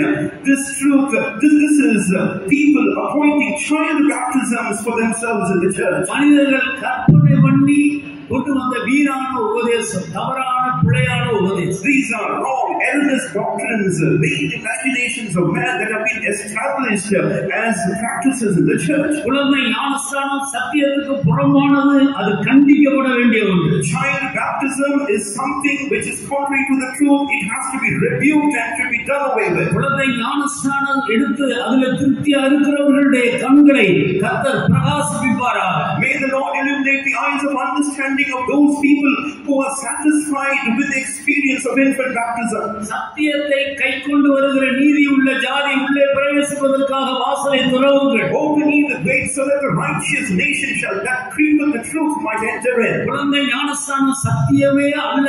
அப்படினால் உண்மையான சத்தியத்தின்படி நீங்கள் மனம் திரும்பி பாவ மன்னிப்பை பெற்று பிறகு கிறிஸ்துவுடனே கூட அடக்கம் பண்ணப்படுகிற ஞானஸ்நானம் பெற்றுக்கொண்டால் மட்டும்தான் அது சத்தியம். அப்படி சத்தியத்துக்கு கீழ்ப்படுகிறவர்களுக்கு தான் பரலோக ராஜ்யம் திறக்கப்படும். Infant baptism is never ever a truth. Repent every one of you and be baptized in the name of Jesus Christ for the remission of sins. That is the true truth. Only if you accept and embrace that truth that the kingdom of heaven and the gates thereof will be opened unto you. மோசமாகாதீர்கள், ஆகாத சம்பாஷணை நல்லொழுக்கங்களை கெடுக்கும். Be not deceived. Evil communications corrupt good manners. குழந்தை ஞானஸ்நானம் சரிதான் என்று சொல்லி வீண் தர்க்கத்துக்கு இடம் கொடுக்காதே. Do not think that infant baptism is the truth and do not engage in vain debates and arguments. நான் இதை குறித்து என்னோடு கூட ரோமன் கத்தோலிக்க மார்க்கத்திலே வளர்ந்தவர்கள் எனக்கு அறிமுகமானவர்களிடத்திலே நான் ரட்சிக்கப்பட்டு சரியான ஞானஸ்நானம் பெற்ற பிறகு அவர்களோடு நான் பேசிக் கொண்டிருந்த வேளையில் அவர்கள் சொன்ன வார்த்தை என்னவென்றால், போப்புக்கெல்லாம் தெரியாததான் இவருக்கு தெரிஞ்சது, போயா பைத்தியக்காரன். Back in those days, after having accepted the truth and having taken the right water baptism, I engaged in a conversation or a discussion with people from the Roman Catholic background, and those people, they were dismissive of the things that I spoke to them. They said, "Are you teaching to us things that even the Pope, the great Pope, does not know?" Be not deceived. Evil communications corrupt good manners. பாவங்களுக்கு மரிப்பது இயேசு கிறிஸ்துவினுடைய இரத்தத்தால் பாவங்களால் கழுவப்படுவது முந்தினது, அதன் பிறகுதான் ஞானஸ்நானம் பெற்றுக்கொள்ளுது. Therefore, being washed of one's sins and dying to the sins, it precedes the experience of being buried together with Christ in water baptism. இந்த இரண்டு பாவங்களையும் ஒரு சுவருக்கு ஒப்பிட்டு எபேசியர் 2ஆம் அதிகாரத்தில் படிக்கிறோம். We read in Ephesians in chapter 2 of these two experiences being compared to a wall. ஒரு சுவருக்கு பூமிக்கு அடியில் மறைந்திருக்கிற அஸ்திவாரம் என்ற ஒரு பகுதியும் இருக்கிறது, அதற்கு மேலே கட்டப்பட்ட சுவர் என்ற இன்னொரு பகுதியும் இருக்கிறது. A wall has two parts to it: the invisible portion that remains hidden beneath the earth, which is the foundation, and the visible portion that is built on top of the foundation. ஒரு சுவரை உடைக்க வேண்டுமானால் மேலிருந்துதான் உடைத்துக் கொண்டு வந்து கடைசியாக அஸ்திவாரத்தை தோண்டி தூர போடுவார்களே அல்லாமல் சுவரை வைத்துக் கொண்டு யாரும் அஸ்திவாரத்தை தோண்ட மாட்டார். But in order to break down the wall, they will start with knocking down the wall from the top and then proceed gradually down to the bottom to unearth the foundation and break down the foundation. But for doing that, they will not start from the bottom, breaking down the foundation, then go back or go up. அப்படி செய்தால் அதே சுவர் அஸ்திவாரத்தை தோன்றுகிற அந்த மனிதர்கள் மேல் விழுந்து சுவரோடு சேர்ந்து அவர்களும் மறைந்து போவார். If they try to adopt that kind of a way of digging from the foundation, the entire wall will collapse on the person who is trying to break down the wall, and it will cause death. மனம் திரும்பி பாவ மன்னிப்பை பெறாமல் குழந்தையில் எடுக்கிற ஞானஸ்நானம் உனக்கு அழிவைத்தான் கொண்டு வரும், உன்னுடைய ஆவிக்குரிய ஜீவியத்தை உருவாக்க. Infant baptism which is taken without proper confession and forgiveness of sins will result only in death in your life. It is not going to bring about a true and a real transformation. அஸ்திவார ஜென்ம பாவமாகிய ஆதாமுடைய பாவம். This foundation is the nature of sin, the Adamic nature. அதுதான் அஸ்திவாரமான பாவம். That is the foundation of sin. மனிதன் பிறக்கும் போதே இந்த அஸ்திவாரமான ஜென்ம பாவத்தோடு தான் பிறக்கிறார். When man is born, he is born with the foundation of sin, which is the nature of sin. இதை தாவீது குறிப்பிடும் போது, நான் துர்க்குணத்தில் உருவானேன், என் தாய் என்னை பாவத்தில் கர்ப்பம் தரித்தாள் என்று சொல்லுகிறார். Concerning which David says, "Behold, I was shapen in iniquity, and in sin did my mother conceive me." தாயின் வயிற்றிலிருந்து அவன் பிறக்கும் போதே ஜென்ம பாவமாகிய அஸ்திவாரமான கீழ்ப்படியாமை என்னும் பாவத்தோடு தான் அவன் பிறக்கிறார். Even as he was delivered and emerged out of his mother's womb, he is born with the foundation of sin, the nature of sin, the old sin of disobedience. குழந்தையா இருக்கும்போது அவனுக்குள்ள கோபம் வருகிறது. ஒரு பொருளை கொடுத்து வாங்கிவிட்டால் உடனே தாயுடைய முடியை பிடித்து இருக்கிறான், அடிக்கிறான், அவனுடைய வஸ்திரத்தை பிடித்து இருக்கிறான், அவன் அழுகிறான். அவருடைய கோபத்தை அந்த அளவுக்கு வளர்ச்சியில அவ்வளவுதான் அவர் வெளிப்படுத்த முடியும். When a child, as he grows, for example, you take an object that he loves from his possession, immediately he is angry, he throws tantrums, he reaches out to his mother's hand and also creates a ruckus at home, because this is the nature of sin, the Adamic sin that has followed him right from his birth. அவன் இன்னும் பெரியவனாக வளர்ந்து வாலிபனாக வரும்போது அவன் கத்தி எடுத்து குத்துறதுக்கும் ஆயத்தமா இருக்கிறான். ஒரே கோபம், ஒரே பாவம் தான் அவனுடைய சரீரத்தின் வளர்ச்சிக்கு ஏற்ற விதத்தில் அதை வித்தியாசப்படுத்துது. It is the same sin. For example, anger, according to the growth in that man's feature and in the growth in his body, it reveals itself in its intensity differently. For example, the sin of anger before now reveals in the form of even a man trying to commit murder at times of his youth. இதைத்தான் நாம் எல்லாரும் குழந்தைகளாக இருக்கும்போது செய்தோம். இப்போது நம்முடைய பிள்ளைகளும் அதைத்தான் செய்து கொண்டிருக்கிறார். This is all what we also did back then. We were children, and our children today are also following along the same lines. அஸ்திவாரம் இருந்தால் அதன் மேல சுவர் கட்டுவது எளிது. If there is a foundation, it would be easy to raise a wall on the foundation. அப்படினால் தான் பிறந்த மனிதன் வளர வளர அவன் பாவங்களை தாராளமாக செய்கிறான். That is why a child, as soon as it is born and begins to grow, begins to liberally commit sin. குழந்தை ஞானஸ்நானத்திலே அஸ்திவாரமான பாவம் அகற்றப்பட்டிருக்குமானால் அவன் அடுத்த சுவரை கட்ட முடியாது. If the foundation of sin has been done away with at infant baptism, he cannot build a wall on top of that. ஆனபடியால் நாம் நம்முடைய பாவங்களை, கிரியைகளினால் செய்த பாவங்களை அறிக்கையிட்டு பாவ மன்னிப்பை நாம் பெற்றுக்கொண்டு அதன் பிறகுதான் நாம் இந்த ஜென்ம பாவமாகிய கீழ்ப்படியாமை என்னும் ஜென்ம பாவத்தை நாம் ஞானஸ்நான சத்தியத்தின் மூலமாக கிறிஸ்துவுடனே கூட அடக்கம் பண்ணப்பட்டு நீக்க வேண்டும். We have to first have our sins forgiven us and have the works of sin purged from our life, and only after that should we deal with the nature of sin by embracing the truth of water baptism and find an end to the Adamic sin of disobedience. சுவரை உடைக்கிற ஒழுங்கு இப்படி இருக்குமானால் அது உண்மை, அது சத்தியம் என்றால் நம்முடைய பாவங்களும் இந்த விதத்தில் தான் நீக்கப்பட வேண்டும். Well, if this is the right method one has to adopt to destroy or break down the wall, it is in a similar way that even our sin should also be dealt with and put an end to. இப்படி இரண்டு காயங்களும் கட்டப்படுகிறது. In this way, both these wounds are bound up. இப்பொழுது அவனை தன்னுடைய சொந்த வாகனத்தில் ஏற்றுகிறார். Now he sets him up on his own beast. நன்றாக சத்தியத்தை கவனியுங்கள். Please pay close attention to this truth. இந்த சொந்த வாகனம் என்று சொல்வது எதை காட்டுகிறது? This own beast, what does this typify? கர்த்தராகிய இயேசு கிறிஸ்து இந்த பூமியில் இருக்கும்போது அவர் எப்படி பிரயாணம் பண்ணினார்? When the Lord Jesus Christ lived in this earth, what mode of transport did he use? அவர் ஞானஸ்நானம் பெற்று கரையேறின உடனே, as soon as he was baptized and came up to the banks of the river, தேவன் அவரை பரிசுத்த ஆவியினால் அபிஷேகம் பண்ணினார். God the Father anointed him with the Holy Spirit. அபிஷேகம் பண்ணப்பட்ட பிறகு அவர் செய்த முதல் ஊழியம் என்ன? What was the first ministry that he performed as soon as he received the anointing? 40 நாள் உபவாசித்தார். He fasted for 40 days. வனாந்தரத்திலே போய் உபவாசம் எடுத்து ஜெபித்தார். He went to the wilderness and there fasted and prayed. வனாந்தரத்துக்கு இவரை கொண்டு போன வாகனம் எது? What was the mode of conveyance that led him into the wilderness? மத்தேயு சுவிசேஷம் 3ஆம் அதிகாரத்தின் கடைசி பகுதியையும் 4ஆம் அதிகாரத்தின் ஆரம்ப பகுதியையும் வாசிப்பாரு. You can read from Matthew's Gospel towards the end of chapter 3 and also from the beginning of chapter 4. ஞானஸ்நானம் பெற்ற உடனே தேவன் அவரை அபிஷேகம் பண்ணுகிறார். அபிஷேகம் பண்ணப்பட்ட பிறகு பிசாசினால் சோதிக்கப்படுவதற்கு ஆவியானவரால் வனாந்தரத்துக்கு கொண்டு போகப்பட்டார். The Lord Jesus Christ, as soon as he was baptized, he was anointed by the Holy Ghost, and then he was led into the wilderness by the Spirit of God, that he might there in the wilderness be tempted of the devil. அவரை வனாந்தரத்துக்கு கொண்டு போன வாகனம் எது? What was the mode of conveyance with which he went into the wilderness? பரிசுத்த ஆவியானவர். It is the Holy Spirit. வாசி.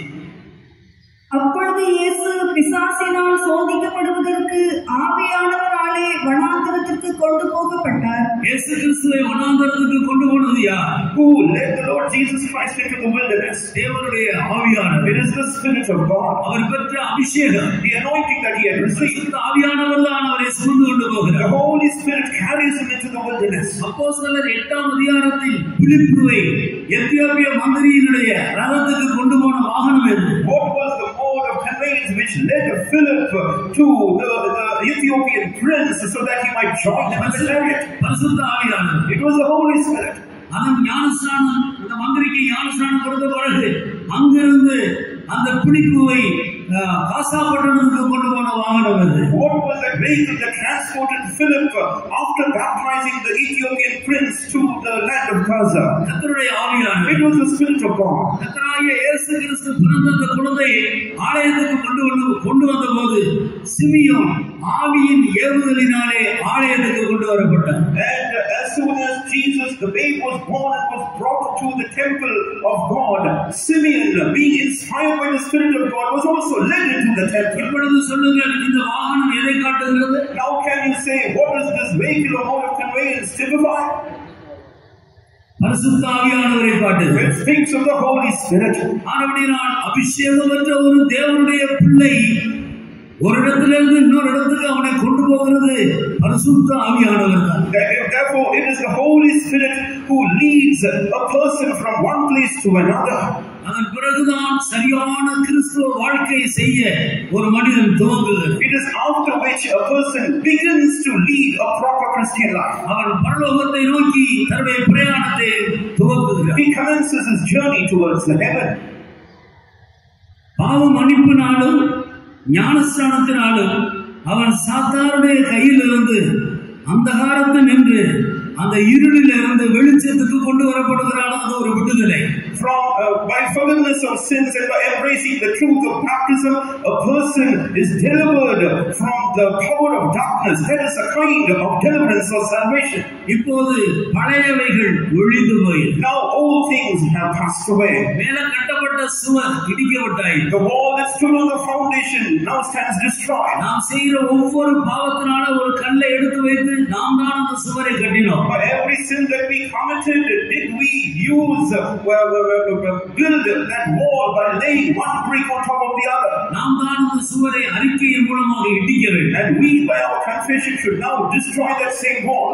யோவான் ஸ்நானத்தினால் ஞானஸ்நானம் பெறும்படி ஜனங்கள் யோர்தான் நதியண்டையில் போய் பாவங்களை அறிக்கையிட்டு பிறகு ஞானஸ்நானம் பெற்றார். The multitudes, they went to St. John the Baptist to be baptized at his hands, and there confessing their sins they took baptism at his hands. எல்லா பாவங்களை அறிக்கையிட்ட பின்பு அதன் பிறகு அஸ்திவாரத்தை தோண்டு.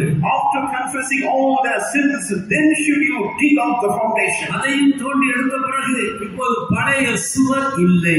Now even after that is done away with, the old wall does not exist anymore. பழையவைகள் ஒழிந்து போயின. All things are passed away. இதுதான் ஒரு கிறிஸ்தவ ஜீவியத்தின் முதல் அனுபவம். This is the first experience of one's Christian life. இப்போது அவன் பரலோகத்தை நோக்கி பிரயாணம் பண்ணும்படி தனக்குள்ளே ஒரு புதிய அஸ்திவாரத்தை போட்டு ஒரு புதிய சுவரை கட்ட வேண்டும். Now for his heaven-bound journey, this man has to rear up a new wall and commence a new journey, a new life. அதற்காகத்தான் தேவன் மனிதனை பரிசுத்த ஆவியினால் அபிஷேகம் பண்ணுகிறார். That is why the Lord anoints a person with the anointing of the Holy Spirit. அபிஷேகம் பண்ணப்பட்ட போது என்ன நடக்கிறது? When we receive the anointing, what happens? ஒரு மனிதன் கிறிஸ்துவுக்குள்ளே கொண்டு வரப்படுகிறார். A person is brought into Christ. அபிஷேகம் பெறுகிற வரைக்கும் அவன் எவ்வளவு பாவங்கள் மன்னிக்கப்பட்டவனாக இருந்தாலும் அவன் கிறிஸ்துவுக்கு வெளியே தான் இருக்கிறான். And regardless of how much a person has sinned, and despite how much of the sins have been forgiven him, until he receives the anointing, a person only remains outside of Christ. அவன் கிறிஸ்துவுக்கு உள்ள வருகிறதில்லை. He does not come inside of Christ. ஆனால் எப்போது அவன் பரிசுத்த ஆவியை பெற்றுக் கொள்கிறான், but when he receives the unction of the Holy Spirit, அப்பொழுது அவன் கிறிஸ்துவுக்கு உள்ள வருகிறான். then does he come into Christ, inside of him. கிறிஸ்து அவனுக்குள்ள வருகிறான். And Christ enters into him. யோவான் எழுதின சுவிசேஷம் 14ஆம் அதிகாரம் 20வது வசனத்தை வாசி. Let us read from John's Gospel chapter 14 and verse 20. எனக்கு இருக்கிற எல்லாரும் அந்த வசனத்தை எடுத்து பாருங்க. Every one of you have a Bible, please turn to that verse and read it. யோவான் எழுதின சுவிசேஷம் 14ஆம் அதிகாரம் 20வது வசனம். Read John's Gospel chapter 14 and verse 20.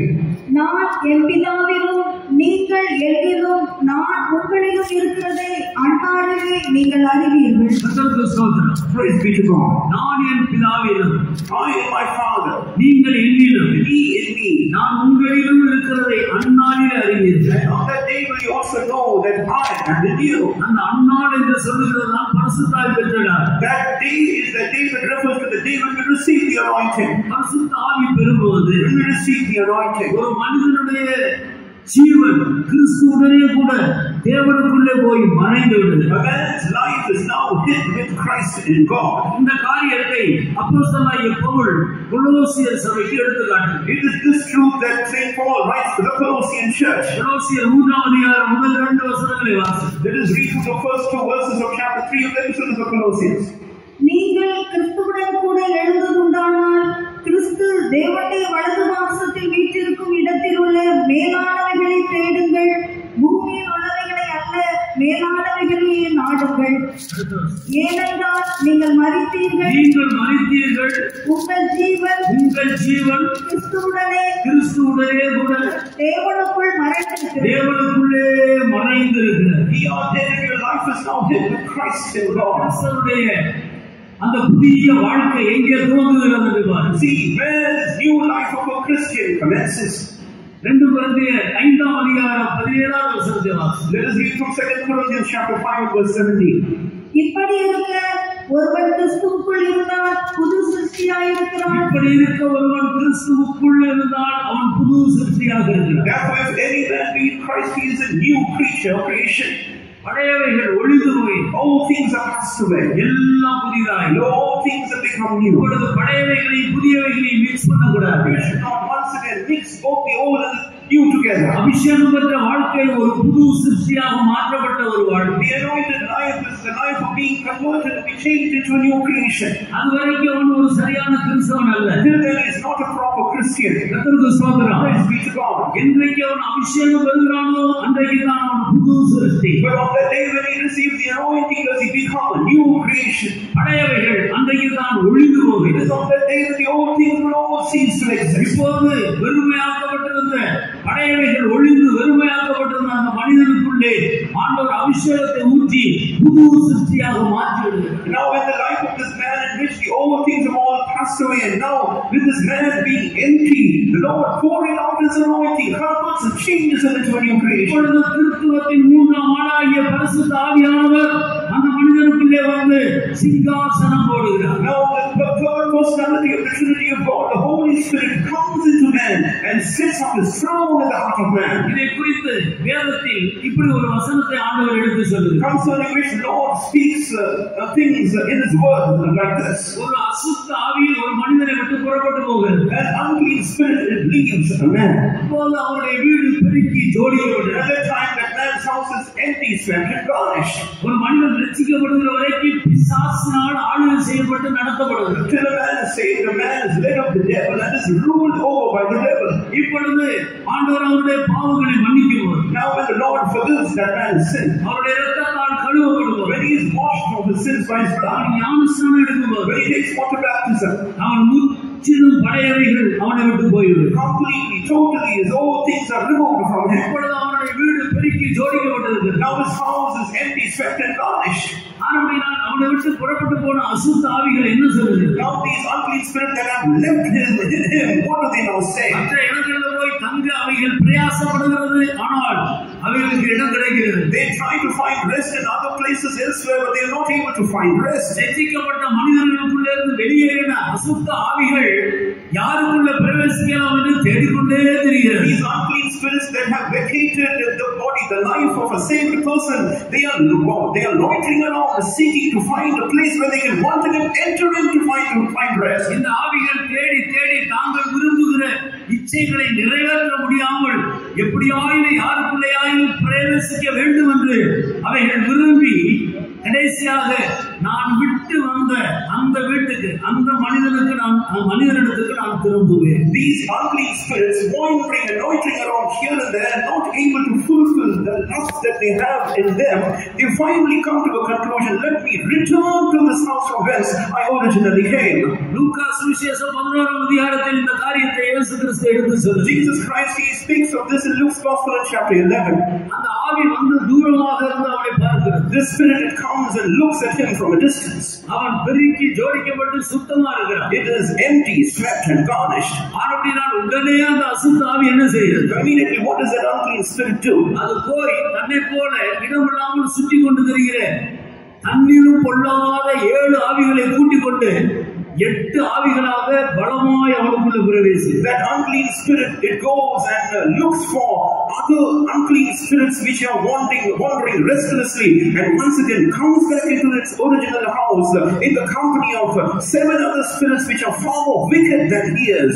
அந்த வீடு காலியாக இருக்கிறது. That house is empty. அந்த வீட்டுக்குள்ள யாரும் இல்லை. There is no one inhabiting that house. கர்த்தருக்கு ஸ்தோத்திரம். Praise be to God. ஆனபடியால்தான் ரட்சிக்கப்பட்டு ஞானஸ்நானம் பெற்று பாவ மன்னிப்பு பெற்ற தேவனுடைய பிள்ளைகள் உடனடியாக பரிசுத்த ஆவியை பெற்றுக்கொள்ள வேண்டும். That is why every child of God whose sins are forgiven him and has been saved and placed through the water baptism should immediately receive the unction of the Holy Spirit. பரிசுத்த ஆவியானவர் உள்ள வரும்போது, when the Holy Spirit enters into a person, நம்மை ஆட்கொள்ளுகிறார். he will reign over us. கர்த்தருக்கு ஸ்தோத்திரம். Praise be to God. எனவே தேவ ஆவியானவர் உள்ள இருக்கிறது இந்த பொல்லாத ஆவி பார்க்கும்போது ஓடியே போகும். Therefore, when the unclean spirit sees the presence of the Spirit of God ruling inside that house, it will flee.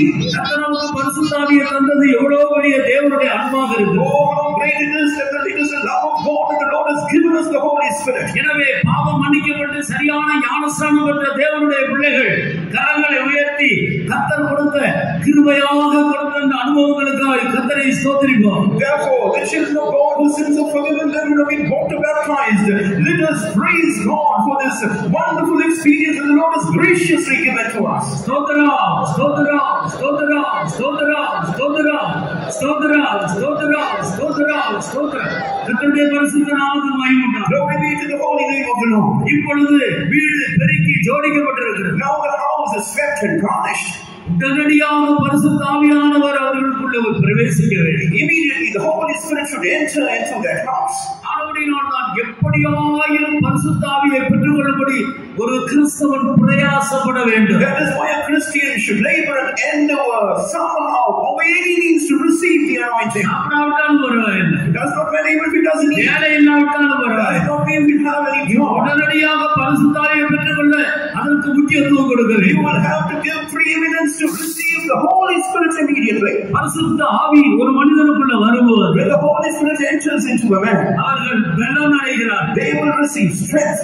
இன்னைக்கு பரிசுத்த ஆவி பெற்ற ஒரு கிறிஸ்துவ வாழ்க்கையை பற்றி சில முக்கியமான காரியங்களை உங்களுக்கு சொல்ல விரும்புகிறேன். Today I wish to share with you certain important things in the life of a person who has been anointed by the Holy Spirit. கர்த்தராகிய இயேசு கிறிஸ்துவுடைய வாகனம் என்று சொல்லுகிறது, ஒரு கிறிஸ்தவருடைய வாகனம் என்று சொல்லுகிறது பரிசுத்த ஆவி என்பதை நாம் விளங்கிக் கொள்ள வேண்டும். We should understand that the mode of transport or the vehicle used by the Lord Jesus and the Christian is the Holy Spirit. நீ அந்த வாகனத்தில் ஏறினால் மட்டும்தான் போக வேண்டிய சரியான இடத்துக்கு போக முடியும். It is only if you sit and ride on that vehicle that you can reach the right destination properly. அந்த வாகனத்தில் ஏறாதவர்கள் கிறிஸ்துவ ஜீவியத்தில் பிரயாணம் பண்ணாமல் அதே இடத்தில் விழுந்து கிடக்கிறவர்கள். Those people who are not riding that vehicle have not embarked on that Christian journey, but they have stopped right there in the same spot. அந்த வாகனத்தில் ஏற்றப்பட்டவர்கள் கையில உயர்த்தி ஒரு அல்லேலூயா சொல்லுவார். Those who are riding that vehicle, please lift up your hand and shout hallelujah. அல்லேலூயா. கர்த்தருக்கு ஸ்தோத்திரம். Praise be to God. இந்த ஆவியானவர் தான் நம்மை பரலோகத்துக்கு நேராக நடத்தி கொண்டு போகிற அருமையான வாகனம். It is the Holy Spirit which is like a sweet and wonderful vehicle who leads us in our journey to heaven. பரிசுத்தாய் பெறாதவர்களுக்கு பரலோகத்துக்கு போகிற வழியே தெரியாது. The people who are unanointed will not know the way to heaven. ஆனபடியால் கிறிஸ்துவ ஜீவியத்தில் பரிசுத்தாய் பெற்றுக்கொள்கிற ஒரு ஜீவியம் தான் முக்கியமான ஜீவியம். Therefore, the most important aspect in our Christian life is to receive the anointing of the Holy Spirit. ஏன் ஒரு மனிதனுக்கு பரிசுத்தாவி தேவை? Why does a man need the Holy Spirit? நான் கிறிஸ்துவரை இயேசு கிறிஸ்துவை ஏற்றுக்கொள்ளும் போது When we accept the Lord Jesus Christ, என்றைக்கு பாவங்களை அறிக்கையிட்டு ஞானஸ்நானம் பெற்று விட்டோமோ on the day when we confess our sins and have taken water baptism, அன்று முதல் கொண்டு அதுவரைக்கும் நமக்கு நண்பனாக இருந்த பிசாசு அன்று முதல் நமக்கு விரோதியாக மாறுகிறார். from that day onwards, the one who was our adversary, the devil, he becomes a person standing against us. அவன் நம்முடைய எதிராளியாக மாறுகிறார். He was once a friend, but now turns an adversary. அது முதல் கொண்டு நாம் அவனுக்கு சத்துருக்களாகி விடுகிறோம். From then on, now we become an adversary to him. மறுபடியும் கிறிஸ்துவ ஜீவியம் நாள்தோறும் ஒரு எதிராளியை எதிர்கொள்ளுகிற ஜீவியம். Therefore, this Christian life is always being pitted against this adversary, the devil. அவனுக்கு பேரு பழைய பாம்பாகிய பெரிய வலுசர்ப்பம். He is called the old serpent, the dragon. அவன் திருடன். He is the thief, அவன் சிதறடிக்கிறவன். the one who lays desolate, கொள்ளுகிறவன். the one who kills. ஆனபடியால் இப்படிப்பட்ட பழைய அனுபவம் உள்ள இந்த எதிராளியை எதிர்கொள்ள நமக்கு பலன் இல்லை. In order to overcome this adversary, the old serpent, the old enemy, we do not have strength. அதற்காகத்தான் தேவன் நம்மை பலப்படுத்துகிறார். That is why the Lord endues us with strength. முதலாவது அப்போஸ்தலர் நடவடிக்கைகளின் புத்தகம் 1 அதிகாரம் 8வது வசனத்தை வாசிப்போம். First, let us read from Acts of the Apostles, chapter 1 and verse 8. பரிசுத்த ஆவி உங்களிடத்தில் வரும்போது பரிசுத்த ஆவி உங்களிடத்தில் வரும் பொழுது நீங்கள் பலனடைந்து நீங்கள் பலனடைவீர்கள். When the Holy Spirit shall come unto you, you shall receive strength. எதற்கு பலனடைய செய்கிறார்? And why does He make us receive that strength? பிசாசை எதிர்க்க, To resist the devil, நம்முடைய எதிராளியை எதிர்க்க, in order to withstand the adversary, அவருடைய தந்திரங்களை எதிர்க்க, in order to be against his wily deceit, அவருடைய சகல விதமான பாவ ஆசை இச்சைகளை எதிர்க்க, in order to stand against his lustful desires and thoughts, ரத்தம் சிந்தும்படி பாவத்தோடு எதிர்த்து நிற்க, in order to strive against sin by even shedding blood, இயேசு கிறிஸ்துவுக்கு சாட்சியா இருக்கும்படியாக, in order to be witnesses for Jesus Christ. ஒரு சாட்சியுள்ள பரிசுத்த ஜீவியை செய்ய தேவன் நம்மை பரிசுத்த ஆவியினால் அபிஷேகம் பண்ணி பலப்படுத்துகிறார். The Lord anoints us with the Holy Spirit and strengthens us so that we can lead a witnessing holy life. அப்படினால் பரிசுத்த ஆவி பெறாதவர்கள் இங்கே யாராயிலும் இருந்தால், Therefore, if there is anyone here who has not received the anointing of the Holy Spirit, இந்த நேரம் முதற்கொண்டு எனக்கு பரிசுத்த ஆவிதான் வேண்டும் என்று போராடுங்கள். from this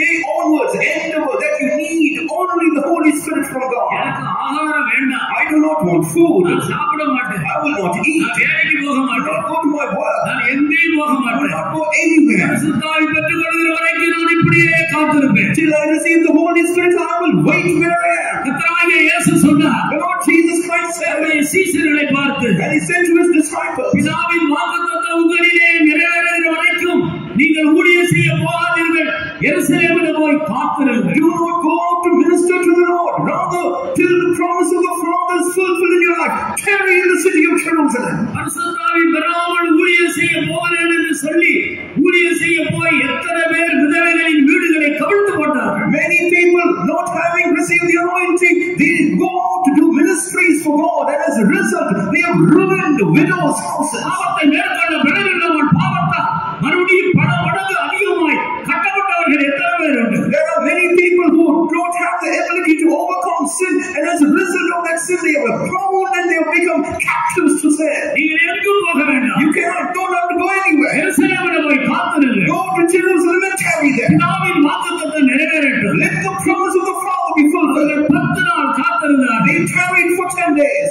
10வது நாள் பலத்த காற்றடிக்கிற முழக்கம் போல சடுதியாய் ஒரு முழக்கம் உண்டாகி அவர்கள் கூடியிருந்த அந்த அறை முழுவதையும் அது நிரப்பி, On the 10th day, there was heard the thundering and rushing sound of a sudden mighty wind, and it filled the place where they were all assembled together. அவர்கள் எல்லாரும் பலப்படுத்தப்பட்டார்கள். They were all endued with strength. இப்பொழுது பயம் அவர்களை விட்டு போய்விட்டது. Now fear left their life. துக்கம் இல்லை, No more grief. கலக்கம் இல்லை, No trouble in their heart. அவங்களுடைய தேவைகளை பற்றி எந்த விதத்திலே இது இல்லை அது இல்லை என்றதான கவலை அவர்களுக்கு கிடையாது. No worries concerning what they needed in their life. No worry concerning this thing or that thing. இந்த ஆவியானவர் அவர்களை பலப்படுத்தி விட்டார். The Spirit of God has strengthened them like that. அவர்களுக்குள் இருந்த கவலைகளை மாற்றி விட்டார். That changed the sorrows that their life was weighing them down. அவர்களுடைய பயம் அவர்களை விட்டு போய்விட்டது. Their fear was dispelled from them. நான் உங்களுக்கு பயமுள்ள ஆவியை பெறாமல் பலமும் அன்பும் தெளிந்த புத்தியும் உள்ள ஆவியையே தந்திருக்கிறேன். I have not given you the spirit of fear, but I have given you the spirit of power and of love and of a sound mind. நீங்கள் எந்த அளவுக்கு பரிசுத்த ஆவியானவர் உங்களை ஆட்கொள்ள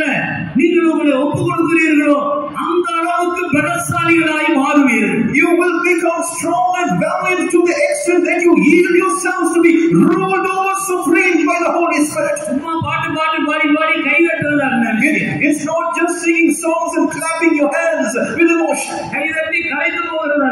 It's not about clapping hands and then becoming tired.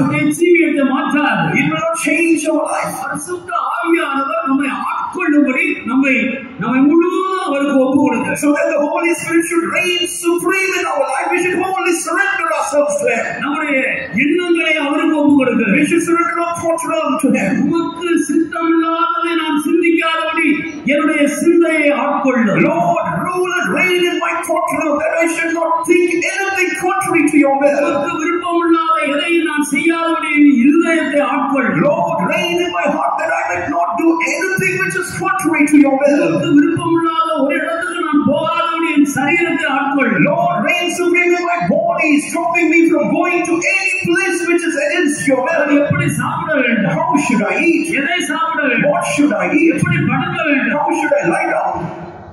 எதை பேச வேண்டும்? What should I speak? எதை பேசக்கூடாது? What should I not speak? நான் பலவீனன். I am weak. ஆனபடியால் இவைகள் எல்லாவற்றிலேயும் என்னை சரியாக நடத்தும்படி நீர் என்னை ஆட்கொள்ளும் ஆண்டவரே. Therefore, Lord, reign supreme in me, that I might set my life right and do things properly in my life. நீ இளவயதுள்ளவனாக இருக்கும்போது When thou wast young, உன் கைகளை உன்னை நீயே அரை கட்டிக் கொண்டு உனக்கு இஷ்டமான பாதையில நடந்து தெரியும். Thou girdest thyself and walkest whither thou wouldest. நீ முதிர் வயதாகும் When thou shalt be old, கைகளை நீட்டுவாய். thou shalt stretch out thine hand, வேறொருவன் உன் அறைய கட்டுவாய். and others shall gird thee about thy loins. வேறொருவன் யார்? Who is that other person? யோவான் சுவிசேஷம் 21ஆம் அதிகாரம் 18ஆம் வசனத்தை வாசிப்பார். Let us read from John's Gospel chapter 21 and verse 18. அந்த வேறொருவன் யார்? Who is that other man? அவர்தான் பரிசுத்த ஆவியானவர். He is the Holy Spirit. அவர் உன் மனதின் அறையை கட்டுவார். He will gird the loins of your mind. ஒரு பஸ்ஸுக்கு ஒரு ஸ்டீரிங் இருக்கிறது போல. Just like there is a steering wheel steering a bus. மனிதனுடைய ஆவி கர்த்தர் தந்த தீபம். The spirit of man is the candle of the Lord. பரிசுத்த ஆவியானவர் நம்முடைய ஆவியை அவருடைய கண்ட்ரோலுக்குள் கொண்டு வருகிறார். The Spirit of God brings our spirit into His control and into subjection. இந்த அனுபவத்தை பெறுவதற்கு முன்பாக நமக்குள்ளே இருந்து நம்மை ஆளுகை செய்த பிசாசு தாறுமாறாய் நம்மை நடத்தி கொண்டு போனார். Before we receive this experience, the devil residing from within us, he was leading us into a wayward life. இப்பொழுது தேவ ஆவியானவர் நம்மை ஆட்கொண்டார். Now the Spirit of God has begun to reign in us. நம்முடைய மனதின் அறையை அவர் கட்டிவிட்டார். He has begun to gird the loins of our mind. நாம் அவருடைய கட்டுப்பாட்டுக்குள் வந்து விட்டோம். We are in subjection under Him. இனி நம்முடைய விருப்பம் ஒன்றும் நடக்க விட மாட்டார். Lord, He will not allow any of our desires to be brought to pass. நாம் முழுவதும் அவருக்கு ஒப்பு கொடுக்க வேண்டும். We should wholly surrender to Him. அவர் சரியான பாதையில் நம்மை நடத்தி கொண்டு போவார். He will lead us in the right way. அவர் பரலோகத்திலிருந்து வந்தவர். He is the one who came down from heaven. பரலோகத்துக்கு போகிற வழி அவருக்கு தெரியும். He knows the way for us to take to go to heaven. அதனால அவர் நமக்குள்ள வந்து தங்கி நம்மை ஆளுகை செய்யும். That is why He has to come into us and reign in us. அவருடைய ஆளுகைக்கு ஒப்பு கொடுக்கும் போதுதான் அவர் நம்முடைய ஜீவியத்தை சுபாவத்தை மாற்றும். It is only when we surrender ourselves to Him reigning in us that He will change our nature and our character. அபிஷேகம் பெற்ற அநேக தேவனுடைய பிள்ளைகள் இந்த இடத்துல பெரிய தவறு செய்து விடுகிறோம். Many of the anointed children of God, they commit a big fault and are wrong in this matter. ஆத்தன கூட்டங்கள்ல வந்து பாட்டு பாடி ஆவியில நிரம்பி இப்படியே பாட்டு பாடி பாடி கலைந்து போகிற ஜீவியத்துல மாற்றவே. We have not changed our habit of attending tarry meetings, clapping our hands and singing emptily and just at the end becoming tired. ஆவியானவர் ஒரு குழந்தையை தகப்பன் நடத்துகிறது போல ஆவியானவர் நம்மை நடத்துவதற்கு நம்மை ஒப்பு கொடுக்கிறது. We do not surrender ourselves to the Holy Spirit as a father would lead a child. அப்படினால்தான் நாம் சரியான பாதையில் போகாமல் அபிஷேகம் பெற்ற பிறகு கூட இன்னைக்கு அநேகருடைய வாழ்க்கை போராட்டமாக இருக்க காரணம் அது. That is the reason why many people are not able to walk along in the right path and rather face conflicts and troubles visiting their spiritual life. இருவர் ஒருமனப்பட்டாருடைய ஒன்றித்து நடப்பார்களோ? Can two people walk hand in hand except they be first in agreement? ரெண்டு பேருடைய மனது ஒன்றாகவிட்டால் ஒரு வழியில நடக்க முடியுமா? Can two people walk together in harmony in the same path except they first be in agreement in their mind? நம்முடைய மனதை ஆண்டவருடைய மனதோடு இசைத்து கொள்ள வேண்டும். We will have to unite our mind together with the mind of the Lord. அப்படி நம்முடைய மனதை ஆட்கொண்டு கர்த்தராகிய இயேசு கிறிஸ்துவின் ஆவியோடு கொண்டு போய் நம்முடைய ஆவியை ஒன்றாக இணைப்பதற்கு தான் பரிசுத்த ஆவியானவர் கொடுக்கப்பட்டது. That is why the Holy Spirit has been given to us, that He might reign from within us and unite our mind, that it might become one with the mind of the Lord. ரெண்டு பேருடைய மனதும் ஒன்றான பின்பு After both the minds have united and have merged together, ஆண்டவருடைய பரிபூர்ண சித்தத்துக்கு நம்மை சமர்ப்பித்து விட்டார். when we surrender ourselves to do the perfect will of God, இந்த கிறிஸ்துவ வாழ்க்கை ஆனந்தமான வாழ்க்கை. oh, this Christian life will become a joyous one. இது ஒரு கடினமான வாழ்க்கையே அல்ல. It is not going to be a hard life to live, எளிதான வாழ்க்கை. but an easy life to live. நாம் சாப்பிடுவதை நமக்கு போதிப்பார். He will teach us what we should eat. 1 யோவான் 2ஆம் அதிகாரம் 27வது வசனத்தை எடுத்து வாசிப்போம். Let's read from 1 John chapter 2 and verse 27. நீங்கள் அவரால் பெற்ற அபிஷேகம் சகலவற்றையும் குறித்து உங்களுக்கு போதிக்கும். The anointing that you have received of Him shall teach you of all things. ஒருவரும் உங்களுக்கு போதிக்க வேண்டியது. You have no need of another man to teach you of anything. பெற்ற பிறகு உனக்கு யாரும் டீச் பண்ண வேண்டிய அவசியம். After receiving the anointing of the Holy Spirit, there is no need for you to have another teacher. அவரோடு இருக்கிற உறவை நல்ல முறையில் காத்துக் கொண்டார். If you preserve the relationship that you have with Him intact, அவர் சகலவற்றையும் குறித்து நமக்கு போதிப்பார். He will teach you all things. நம்முடைய வாத்தியாரை விட நம்ம ஞானிகளாக He மாற்றுவார். will make us wiser than our teachers and instructors. நமக்கு போதித்தவர்கள் எல்லாரையும் விட நாம் அறிவாளிகளாக மாறுவோம். We will become more knowledgeable than the people who taught us. சத்துருக்களை விட எதிராளியை விட கர்த்தர் நம்மை பலசாலிகளாய் மாற்றுவார். He will make us stronger than our adversaries and our enemies. அவர் உங்களுக்கு போதித்தபடியே அவரில் நிலைத்திருங்கள். As he has taught you, so abide in it. சகலவற்றையும் குறித்து போதிப்பார். He will teach you all things. எப்படி ட்ரெஸ் பண்ண வேண்டும், How should you dress up? எப்படி பண்ணக்கூடாது, What should you not wear? எப்படி நடக்க வேண்டும், How to conduct yourself? எப்படி நடக்கக்கூடாது, What not to do? யாரிடத்தில் எப்படி பேச வேண்டும், How to speak with someone and who to speak to?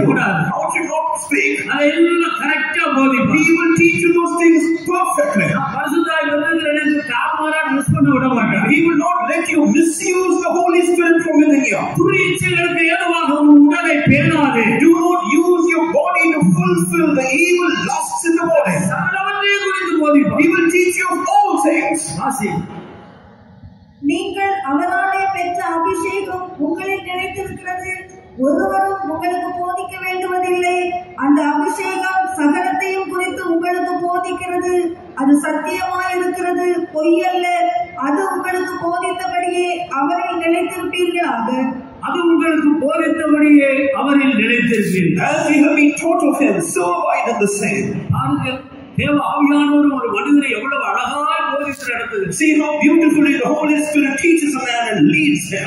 அதை பற்றி சொல்வதற்கு எத்தனை விஷயங்கள் There இருக்கிறது. are many wonderful things to speak more about that. ஆனால் சமயம் நம்மை பெற்றுக் கொடுக்கும். But we are running short of time. அருமையானவர்களே, Beloved, பரிசுத்த ஆவி உங்களிடத்தில் வரும்போது when the Holy Spirit shall come unto you, நீங்கள் பலன் you அடைவீர்கள். will receive strength. ஒரு பெரிய உள்ளான பலன் உங்களுக்கு கிடைக்கும். You will be endued with might in the inner man. பாவத்தை எதிர்ப்பீர்கள். You will resist sin. சாத்தானுக்கு கை கொடுக்க மாட்டீர்கள். You will not extend your hand to the devil. சாத்தானுக்கு எதிர்த்து நிற்பீர்கள். Rather, you will resist him. அவருடைய தந்திரங்களை எளிதாக விலகிக் You கொள்வீர்கள். will easily understand the wiles of the devil. அவருடைய தந்திரங்களுக்கு எதிர்த்து நிற்பீர்கள். You will be against the devices of the devil. அவர் சகலவற்றை குறித்து உங்களுக்கு போதிப்பார். He will teach you of all things. ஒருவரும் உங்களுக்கு போதிக்க வேண்டியதில்லை. You will have no need of another man to teach you. அபிஷேகம் உங்களை ஞானிகளாக மாற்றும். This anointing will make you a wise man. இந்த அபிஷேகம் உங்களை கல்விமான்களாக மாற்றும். This anointing will make you a learned man. இந்த அபிஷேகம் உங்களை பரிசுத்தவான்களாய் மாற்றும். This anointing will make you a saint, a holy man. இந்த அபிஷேகம் உங்களை மகிமையின் மேல் மகிமை அடைய செய்யும். கிறிஸ்துவுடைய சுபாவங்களை நாம் தெரிந்து கொள்ள செய்யும். This anointing will help you to grow from glory unto glory and help you be clothed with the character of Christ. ஆனபடியால் பரிசுத்தாவி பெற்ற தேவனுடைய பிள்ளைகள் Therefore, children of God who have received the anointing, சனிக்கிழமை காத்திருப்பு கூட்டத்தில் வந்து ஆவியில் நிரம்பி அந்நிய பாஷை பேசுறதில்லை. it is not just about coming and attending tarrying meetings and being filled in the Spirit and speaking in tongues there. 24 மணி நேரமும் ஆவிக்குள்ளாக இருக்கிறது. 24 hours a day you should be in the Spirit. நம்முடைய ஆவியில் எப்போது நாம் அனலாக இருக்கிறது. We should always be fervent in the Spirit. அந்நிய எண்ணங்கள் உள்ள பிரவேசிக்க இடம் கொடுக்க You கூடாது. should not allow entry to strange thoughts into your mind. நாம் கர்த்தருக்கு பரிசுத்த ஆவியானவருக்கு ஒப்பு கொடுத்தார். If we surrender ourselves to be in subjection to the Holy Spirit, அவர் நம்மை ஆட்கொள்ளுவார். He will reign over us. இந்த அந்நிய வல்லமைகள் உள்ளே வர முடியாது. These strange powers cannot enter into us. விசேஷப்பட்ட ஒரு தேவனுடைய பிள்ளையை பார்த்து கர்த்தர் இப்படி சொல்லுகிறார். And to a child of God, the Lord has this to say. நீ அபிஷேகம் பெற்று விட்டாய். You have received the anointing. தேவ ஆவியானவர் உன்னை ஆட்கொண்டார். And the Spirit of God has ruled over you. இனி நீ வேற யாருக்கும் சொந்தம் அல்ல. Henceforth you do not belong to anyone else. கர்த்தராகிய இயேசு சொல்லுகிறார், நீ எனக்கே The சொந்தம். Lord Jesus Christ says, you belong only to me. நீ எனக்கே சொந்தம். You belong only to me. உன்னை தொடுகிறவன் He who touches you கண்மணியை தொடுகிறார். touches the apple of my eye. இன்று முதல் அபிஷேகப்பட்ட இன்று முதல் நீ என்னுடைய கண்மணி. From this time onwards, when you receive the anointing, you are the apple of my eye. இந்த வாக்குத்தத்தத்தை விசுவாசிக்கிறீர்களா? Do you believe in this promise of God? அபிஷேகப்பட்ட தேவனுடைய பிள்ளைகள் ஆண்டவருடைய கண்மணி. The anointed children of God, they are the apples of the Lord's eyes. சாத்தான் கண்மணி ஆண்டவருடைய கண்மணியை தொட முடியுமா? Can Satan touch the apple of the Lord's eye? அதையும் தொட முடியாது. ஆரம்பினால் நம்மையும் தொட முடியும். He cannot touch it, therefore he cannot touch us. அபிஷேகப்பட்ட நம்மை ஆண்டவர் எந்த இடத்துக்கு உயர்த்துகிறார் என்று பாருங்க. See, to what height the Lord elevates us, the anointed people of God. ஆரம்பினால் தான் அந்த சொந்த வாகனத்தில் நாம் பிரயாணம் பண்ணுறேன். That is why we will have to ride that own beast. சுத்த ஆவியானவர் தான் நம்மை நடத்தி கொண்டு போகிறேன். The Holy Spirit is the one who should lead us. ரோமர் 8ஆம் அதிகாரம் 14வது வசனத்தை வாசி. Let us read from Romans chapter 8 and verse 14. எவர்கள் மேலும் எவர்கள் தேவனுடைய ஆவியினாலே நடத்தப்படுகிறார்களோ தேவனுடைய ஆவியினாலே நடத்தப்படுகிறார்களோ அவர்கள் தேவனுடைய புத்திரராய் இருக்கிறார்கள். அவர்கள் தேவனுடைய புத்திரராக இருக்கிறார்கள். For as many as are led by the Spirit of God, they are the sons of God. காலத்தில் நாம் பிசாசுடைய பிள்ளைகளாக இருக்கிறோம். In times before, we were the children of the devil. இயேசு கிறிஸ்துவை விசுவாசத்தை ஏற்றுக்கொண்ட பிறகு ஆண்டவருடைய பிள்ளைகளாகும்படி நமக்கு ஒரு அதிகாரம் கொடுக்கப்பட்டது. But after believing in the Lord Jesus Christ and having accepted Him, to us is now given the authority, the power to be called the children of God. ஆனால் அபிஷேகம் பெற்ற பிறகு But after receiving the anointing, இந்த பிள்ளைகளுடைய நிலவரத்திலிருந்து நம்மளை உயர்த்தி புத்திரர்களாக மாற்றுகிறது. changing us from the experience of children, He elevates us to the experience of being called the sons of இது God. தேவதூதர்களுக்கு ஒப்பான ஒரு வாழ்க்கை. It's a life comparable to the life of the angels. அபிஷேகம் ஒரு மனிதனை தேவபுத்திரனாக மாற்றுகிறது. The anointing makes a person the son of God. தூதர்களுக்குள்ளே ஆண்களும் இல்லை பெண்களும் இல்லை. In the angels there is no male or female. தூதர்களுக்குள்ளே யூதன் என்றும் இல்லை கிரேக்கன் என்றும் In the இல்லை. angels no Jew or Greek. அங்கே ஜாதி வித்தியாசம் கிடையாது. No differences in பாஷ caste. வித்தியாசம் கிடையாது. No linguistic ஆண்கள் differences. என்ற வித்தியாசம் No கிடையாது. male or female. இந்த நிலவரத்திலிருந்து நம்முடைய மனதை அவர் மறுரூபப்படுத்துகிறார். In this way the Lord He transforms and changes our mind. இது சாதாரணமாக இந்த பூமியில மனிதனால் அப்படி மாற முடியுமா? These things cannot be possible in the life of a man ordinarily in this world. அபிஷேகம் எந்த இடத்துக்கு நம்மளை உயர்த்துகிறது என்று பாருங்க. See to what extent the anointing that elevates our experiences. பரலோகத்துக்கு போகிறவர்கள் ஆண்களும் இல்லை பெண்களும் இல்லை. Of those who are heaven bound, there is no male or female. ரெண்டு தன்மையிலிருந்து விடுதலையாக்கப்பட்டு புத்திரர்களாக மாற்றப்பட்டவர்கள் தான் உள்ளே பிரவேசிப்பார். Those people who have given up these two differences and have now become the sons of God, they are the ones who will enter into the kingdom of God. கிறிஸ்துவினுடையவர்கள் மாம்சத்தை தங்கள் ஆசை இச்சைகளையும் சிலுவையிலே அறைந்திருக்கிறார். They that are Christ are crucified, their flesh and the lust and the desires and the affections இந்த thereof. மாமிச ஆசை இச்சைகளை இந்த அபிஷேகமாகிய அக்கினி நாம் ஆராதிக்கும் போது சொல்லப்பட்டதே அது பட்சித்து போடுகிறது. The fire of the anointing, as it was said in the time of worship, it will burn away to ashes and reduce it to ashes, this flesh. மாம்சத்தை ஆசை இச்சைகளை பரிசுத்த ஆவியானவருக்கு ஒப்பு கொடுத்து பாரு. Try surrendering the flesh, the lust and the desires thereof to the Holy Spirit. எனக்கு கண்ணின் இச்சையிலே ஜெயம் இல்லை. I am not able to find victory in the sight of my eyes. மாம்ச ஆசை இச்சையிலே ஜெயம் இல்லை. I am not able to overcome the lust of the flesh and the desires. பழைய பாட்டிலே பாடிக்கொண்டிருக்க வேண்டிய அவசியம் இல்லை. No need for you to keep singing the same old song. கர்த்தர் அவைகளை எல்லாம் புரட்டி போடுகிறார். The Lord will remove the wipe them all away. இந்த அக்கினி பரிசுத்த ஆவியானவர் நம்மை ஆளுகை செய்யும். When the fire of the Holy Spirit reigns supreme within us. ஒவ்வொரு நாளும் நல்ல ஆவியிலே நிரப்பி ஆவியானவருக்குள்ளே நீங்கள் ஜெபிக்கும் போது Every day when you get filled in the Spirit and pray to the Lord in the Spirit. கொஞ்ச வயதில் வாலிப வயதில் தேவபுத்திரராக ஜீவிக்கிறார். Even when you are young at age, you can live as a son of God. வாலிபர்களே உங்களுக்கு எழுதுகிறேன். Oh, young men, I do write unto you. நீங்கள் பொல்லாங்கனை செய்திருக்கிறீர்கள். Ye have overcome the wicked one. நீங்கள் பலவான்களா Ye இருக்கிறீர்கள். are strong. வேத வசனம் உங்களிலே நிறைந்திருக்கிறது. The word of God abideth in you. மறுபடியும் நான் உங்களுக்கு எழுதுகிறேன் என்று அப்போஸ்தலன் சொல்றார். That's why the apostles say, therefore I write unto you. ஏன் உலகத்தாரை போல நான் போராடி கொண்டிருக்கிறேன்? Why should we strive and struggle like the worldly people? பரிசுத்த ஆவியானவருக்கு ஒப்பு கொடுங்க. Surrender to the Holy Spirit. அவர் நம்மை ஆளுகை செய்யட்டும். Let him begin to reign in us.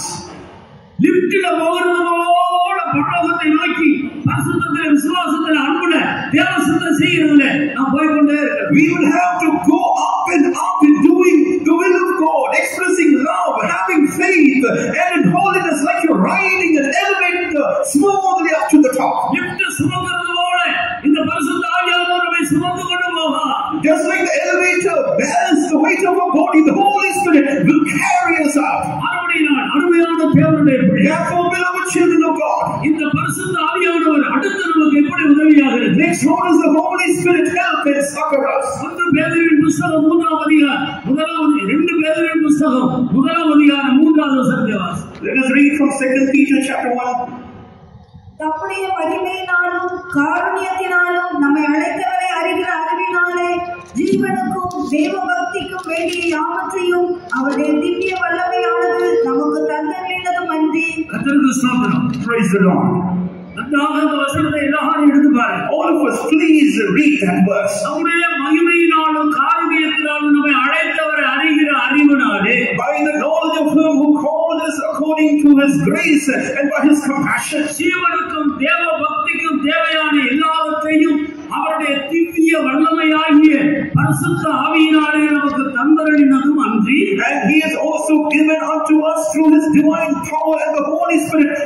things that pertain to life and to godliness.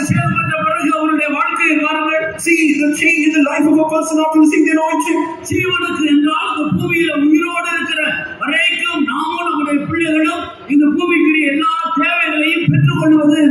Talking of life, it speaks of we and our children receiving the essential things, all the needful things, as long as we live our life out in this world.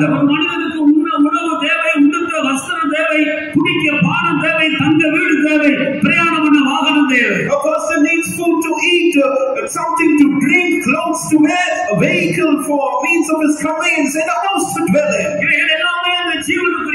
These things pertain to one's life. Next, all things that pertain to life and to godliness. What is godliness? To lead a holy life, to continue in the faith, to abound in hope, to love the Lord, to love our neighbor as we love the Lord. We should be led in love. Praise be to God. At all times and situations we should do the will of God, to lead an overcoming life. This is godliness. அவருடைய திவ்ய வல்லமையாகிய பரிசுத்தாவினுடைய வல்லமையினாலே நமக்கு தருகிறார். He grants us through the divine power of His Holy Spirit all things that pertain to life and to godliness. உங்களுக்கு பணம் தேவையா? Do you need money? பிள்ளைகளுக்கு fees கட்ட முடியலையா? Are you not able to pay the fees? வாடகை கட்ட முடியலையா? Not able to pay the house rent? அங்க இங்க போய் யார்கிட்டயும் கடன் கேட்காதீங்க. ஒரு கீழ்த்தரமான ஒரு தரித்திரமான கிறிஸ்துவ வாழ்க்கை. This is a lowly and a poverty-stricken Christian life. If you go with a begging hand to borrow money from other people. Are you an anointed child of God? Go, get on your knees, be filled in the Spirit and speak in tongues well for an hour. That anointing will give you the money, bring it into your hands by any person. It's not preaching from the stage. It's not from our life experience. Not for a day or two. We are preaching from our life experience, which we have gained over 48 years.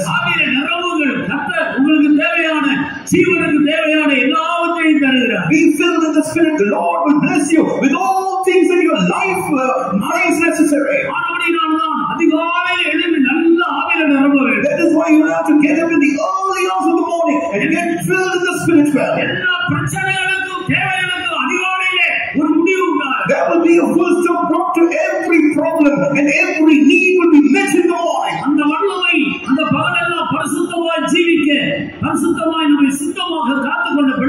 That power, it will help us to preserve purity and chastity throughout the day in our life. It will strengthen us to do the will of God. It will fill us with the hope of His coming. It will help us to be strengthened to interact with love with everyone. Love, charity, beareth all things. It endureth all things. It believeth all things. It will not do the unseemly thing. It will not seek its own. It's not easily provoked. Praise be to God. Try being filled in the Spirit.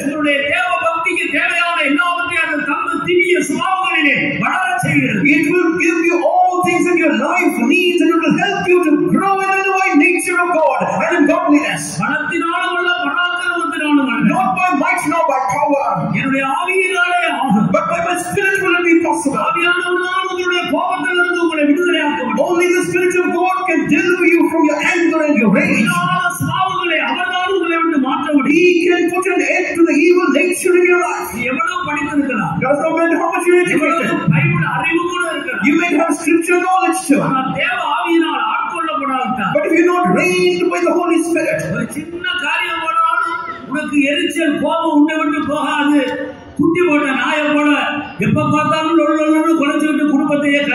even for petty and trivial matters, you will not be able to contain your anger and you will keep barking for no reason at all. Praise be to God. Therefore, beloved,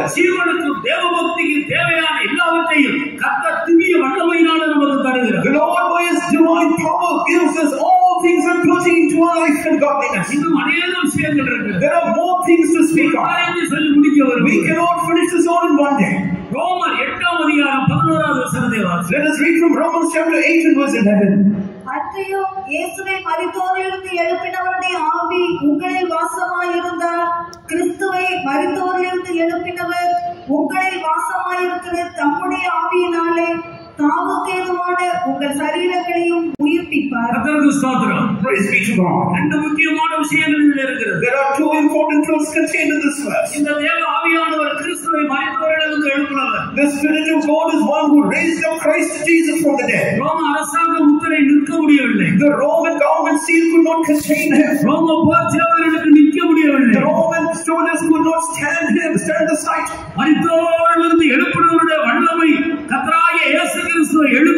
The power of Him that raised up the dead back to life, it resurrected Jesus Christ back to life. Before that power, the powers of men will all be scattered away.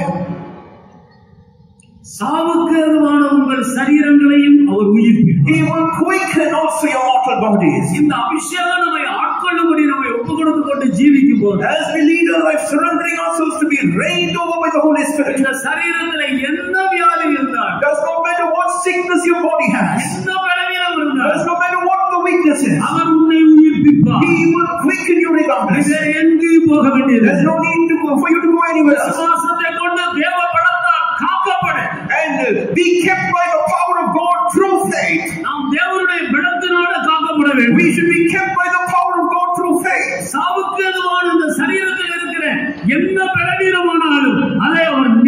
Regardless of what that weakness is in this mortal body, He will quicken it and put an end to that weakness. Is it headache? Toothache? Nose pain? Chest pain? Leg pain? What does that ache or pain? The anointing has the power to deliver you of all aches and pains. He raised up even Jesus Christ from the dead. It is by that self-same power that Jesus Christ raised up Lazarus from the dead. This body that was already decaying and stinking. Today the power of Pentecost has diminished.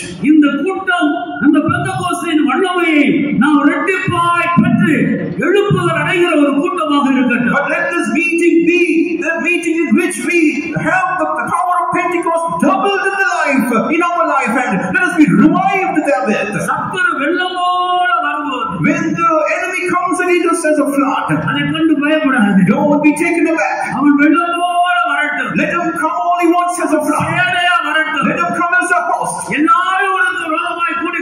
Let everyone join forces with him. Don't be afraid.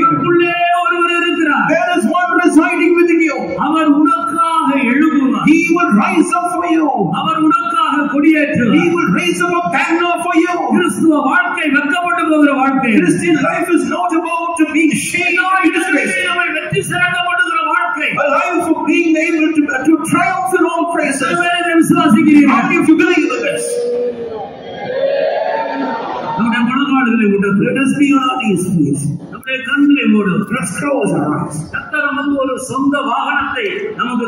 The Lord has given us our own vehicle to ride on. He has made us sit on that vehicle. This beast will not leave us to be alone halfway.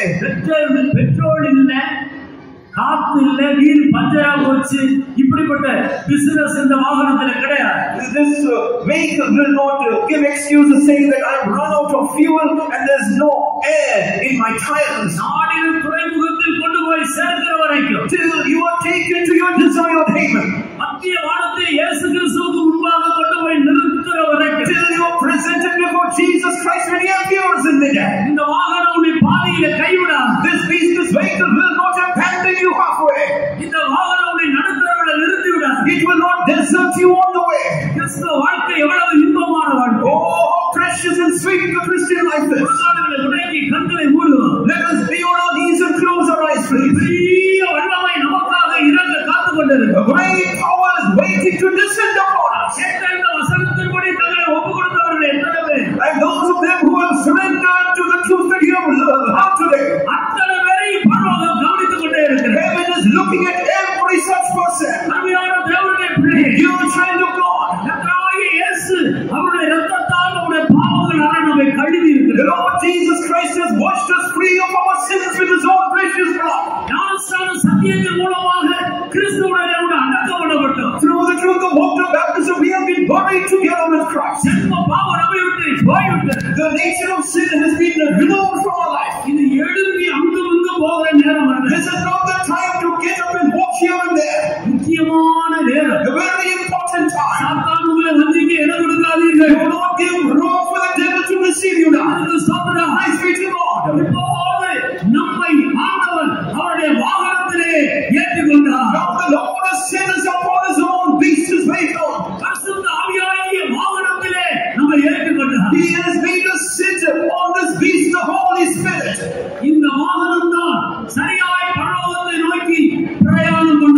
It is this beast, the Holy Spirit, that will help us to go on our right journey to heaven.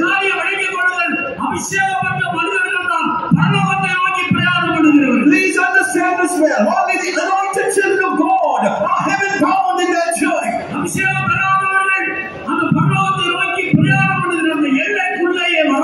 The unanointed people will not even come within that place or within the borders of that place which is turning to heaven.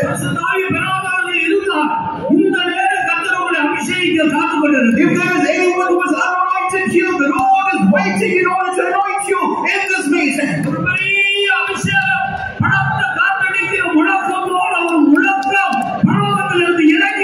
This mighty anointing is the sound of a rushing mighty wind, thundering. It is poured out from heaven.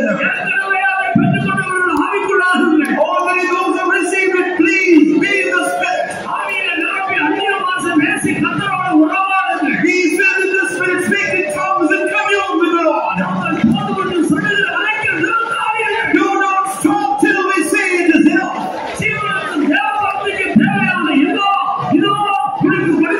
Lo, all things are given unto you which pertain to your life and godliness. He destroys the sickness in your body. Your fears are dispelled. He puts an end to the troubled heart. Ends your sorrows. He strengthens you to make progress in your spiritual life. He multiplies your faith. Your faith hope abounds. He helps you to increase in life. Get filled in the Spirit and rejoice in the Lord. Let the Lord strengthen us. His adversary coming against you as a flood. This is the time when you let your flag fly high. The time when your battle cease to rage. And end to the struggles of your life. The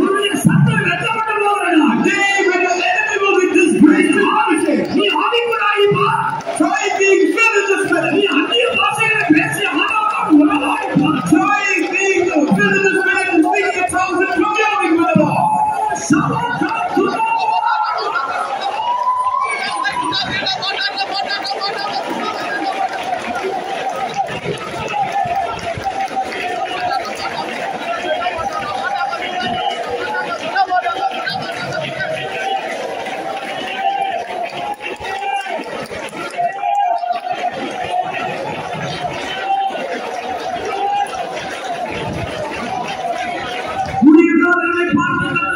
To the servants of God, God has these words for them. All servants of God.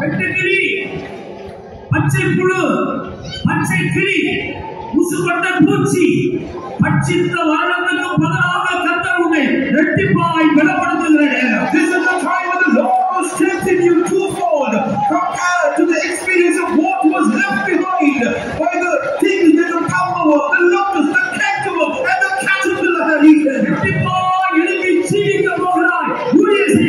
You are going to strengthen your ministry to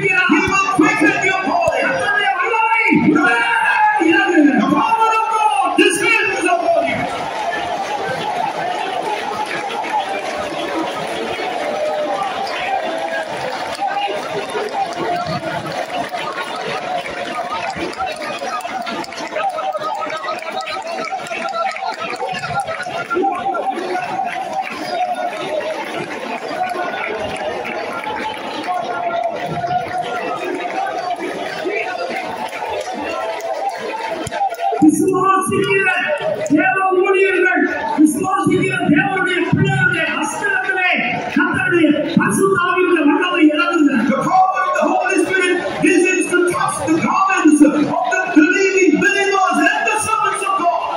சோதித்து பாருங்கள். Try and test God on this. உங்களுடைய வஸ்திரம் யாருடைய படுகிறதோ சுகம் பெறுவார்கள்.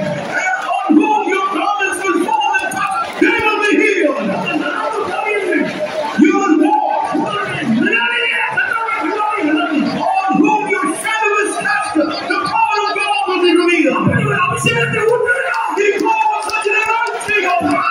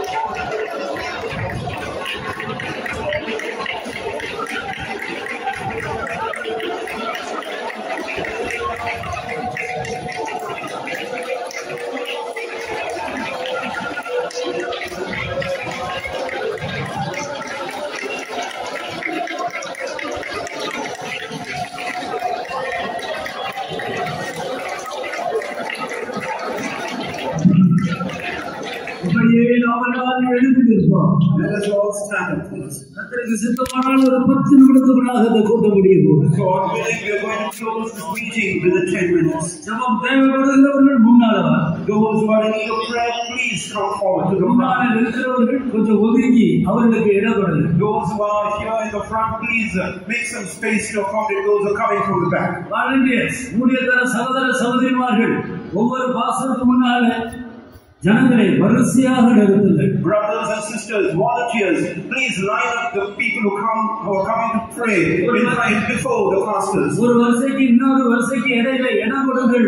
ஜெபித்தவர்கள் போவதற்கு இடம் உண்டாக்கப்படுங்கள். And make a space between two lines so that the people who have been prayed for can return in that space. ஜெபம் தேவைப்படுகிறவர்கள் முன்னுக்கு வாருங்கள். Those who need prayer, please come to the front forward. யாராயிருந்தாலும் சரி. Does not matter who you are. தைரியமாய் கர்த்தராகிய இயேசுவை விசுவாசித்து முன்னுக்கு வாருங்கள். Boldly believing in the Lord Jesus Christ, come forward. கர்த்தருக்கு ஸ்தோத்திரம். Praise be to God. இப்போது ஜெபிக்காதீர்கள். Please don't pray now. பாட்டு பாடும்போது ஜெபிக்காதீர்கள். When we begin singing, let us pray. வர ஜனங்களை ஒழுங்குபடுத்துங்கள். Please order the people who come to pray. எல்லாரும் கண்களை மூடுவோம். Let us all close our eyes. இனி காலம் செல்லாது. We have no more time. அபிஷேகம் பெற்ற தேவனுடைய பிள்ளைகள் கவனி. Oh, children of God, who are anointed, please listen. இனி நீண்ட நாட்கள் நாம் இந்த பூமியில இருக்க போவதில்லை. We are not going to continue to live for a long time here on earth. நம்முடைய அருமையான இயேசுவை சேர்க்க வாசற்படியில் வந்திருக்கிறார். Behold, our beloved Jesus, in order to gather us all up unto himself, has come up to the door. விசுவாசத்திலே வீரர்களாக எழும்புவோமாக. Let us rise up as heroes of faith. ஜெபத்திலே வீரர்களாய் மாறுவோமாக. Let us become warriors in prayer. தேவ ஆவியினால் நடத்தப்படுவோமாக. Let us be led by the Spirit of God. உலக ஆசை இன்பங்களை வெறுப்போமாக. Let us say no to the world's lust and desire. எனக்கு இயேசு மட்டும் போதும் என்று சொல்லுவோமாக. Let us say Jesus alone is enough and sufficient. வல்லமையினால் நிரப்பப்படுவோமாக. Let us be filled with the power of God. இரவும் பகலும் கர்த்தருடைய ஆவியானவர் நம்மை ஆட்கொள்ளட்டும். Day and night let the Spirit of God reign supreme over us. எல்லாரும் சேர்ந்து எழுந்து செல்லும் வீரரே காலமாயிற்றே என்ற பாட்டை பாடுவோம். Let us all say, let us all go forward, oh warriors and heroes of faith, for the time has come. நம்பிக்கையோடு பாடுங்கள். Let us sing with faith. நாம் தலையை நிமிர்ந்து பார்த்து தலையை உயர்த்த வேண்டிய நேரம் இது. This is the time when we have to look up and lift up our heads. இன்னொரு கூட்டம் இப்படி இந்த இடத்தில் நமக்கு கிடைக்குமோ கிடைக்காதோ தெரியாது. We do not know whether we will have such a meeting here or not in the times to come. கர்த்தருடைய நாமத்துக்கு மகிமை உண்டாகட்டும். Glory be to the Lord's name. எல்லா தேவ ஊழியர்களை சேர்ந்து பாடுங்கள். All the servants of God, please join and sing it. விசுவாசிகள் பாட்டு தெரிந்தவர்கள் பாடுங்கள். Believers who know this song, please join and sing it. மற்றவர்கள் நல்ல ஆவியில நிரம்பி அந்நிய பாஷை பேசிக்கொண்டே Others be filled in the Spirit and continue to speak in tongues. அந்நிய பாஷை பேசுகிறவர் தேவனோடு பேசுகிறார். He who speaketh in tongues speaks mysteries with God in the Spirit. ஆண்டவரோடு மனதார பேசுங்கள். You please, with an open mind, speak to the Lord. எழுந்து செல்லும் வீரரே காலமாயிற்றே. எழுந்து செல்லும் வீரரே காலமாயிற்றே. என்னை நோக்கி பார்த்திடும் இது வீர விடியுதே. என்னை நோக்கி பார்த்திடும் இது வீர விடியுதே. எழுந்து செல்லும் வீரரே காலமாயிற்றே. எழுந்து செல்லும் வீரரே காலமாயிற்றே. காக்கலமும் கடந்துவே எழும்பும் தூரவே. காக்கலமும் கடந்துவே எழும்பும் தூரவே. விடியுமே கரைப்பதே போர்புலித்திரே. விடியுமே கரைப்பதே போர்புலித்திரே. ஈஸ்வராஜன் கருவித்தால் சமீபமேற்று ஐந்ததால் இடும்புவே இடும்புவே. ஈஸ்வராஜன் கருவித்தால் சமீபமேற்று ஐந்ததால் இடும்புவே இடும்புவே. எழுந்து செல்லும் வீரரே காலமாயிற்றே. எழுந்து செல்லும் வீரரே காலமாயிற்றே.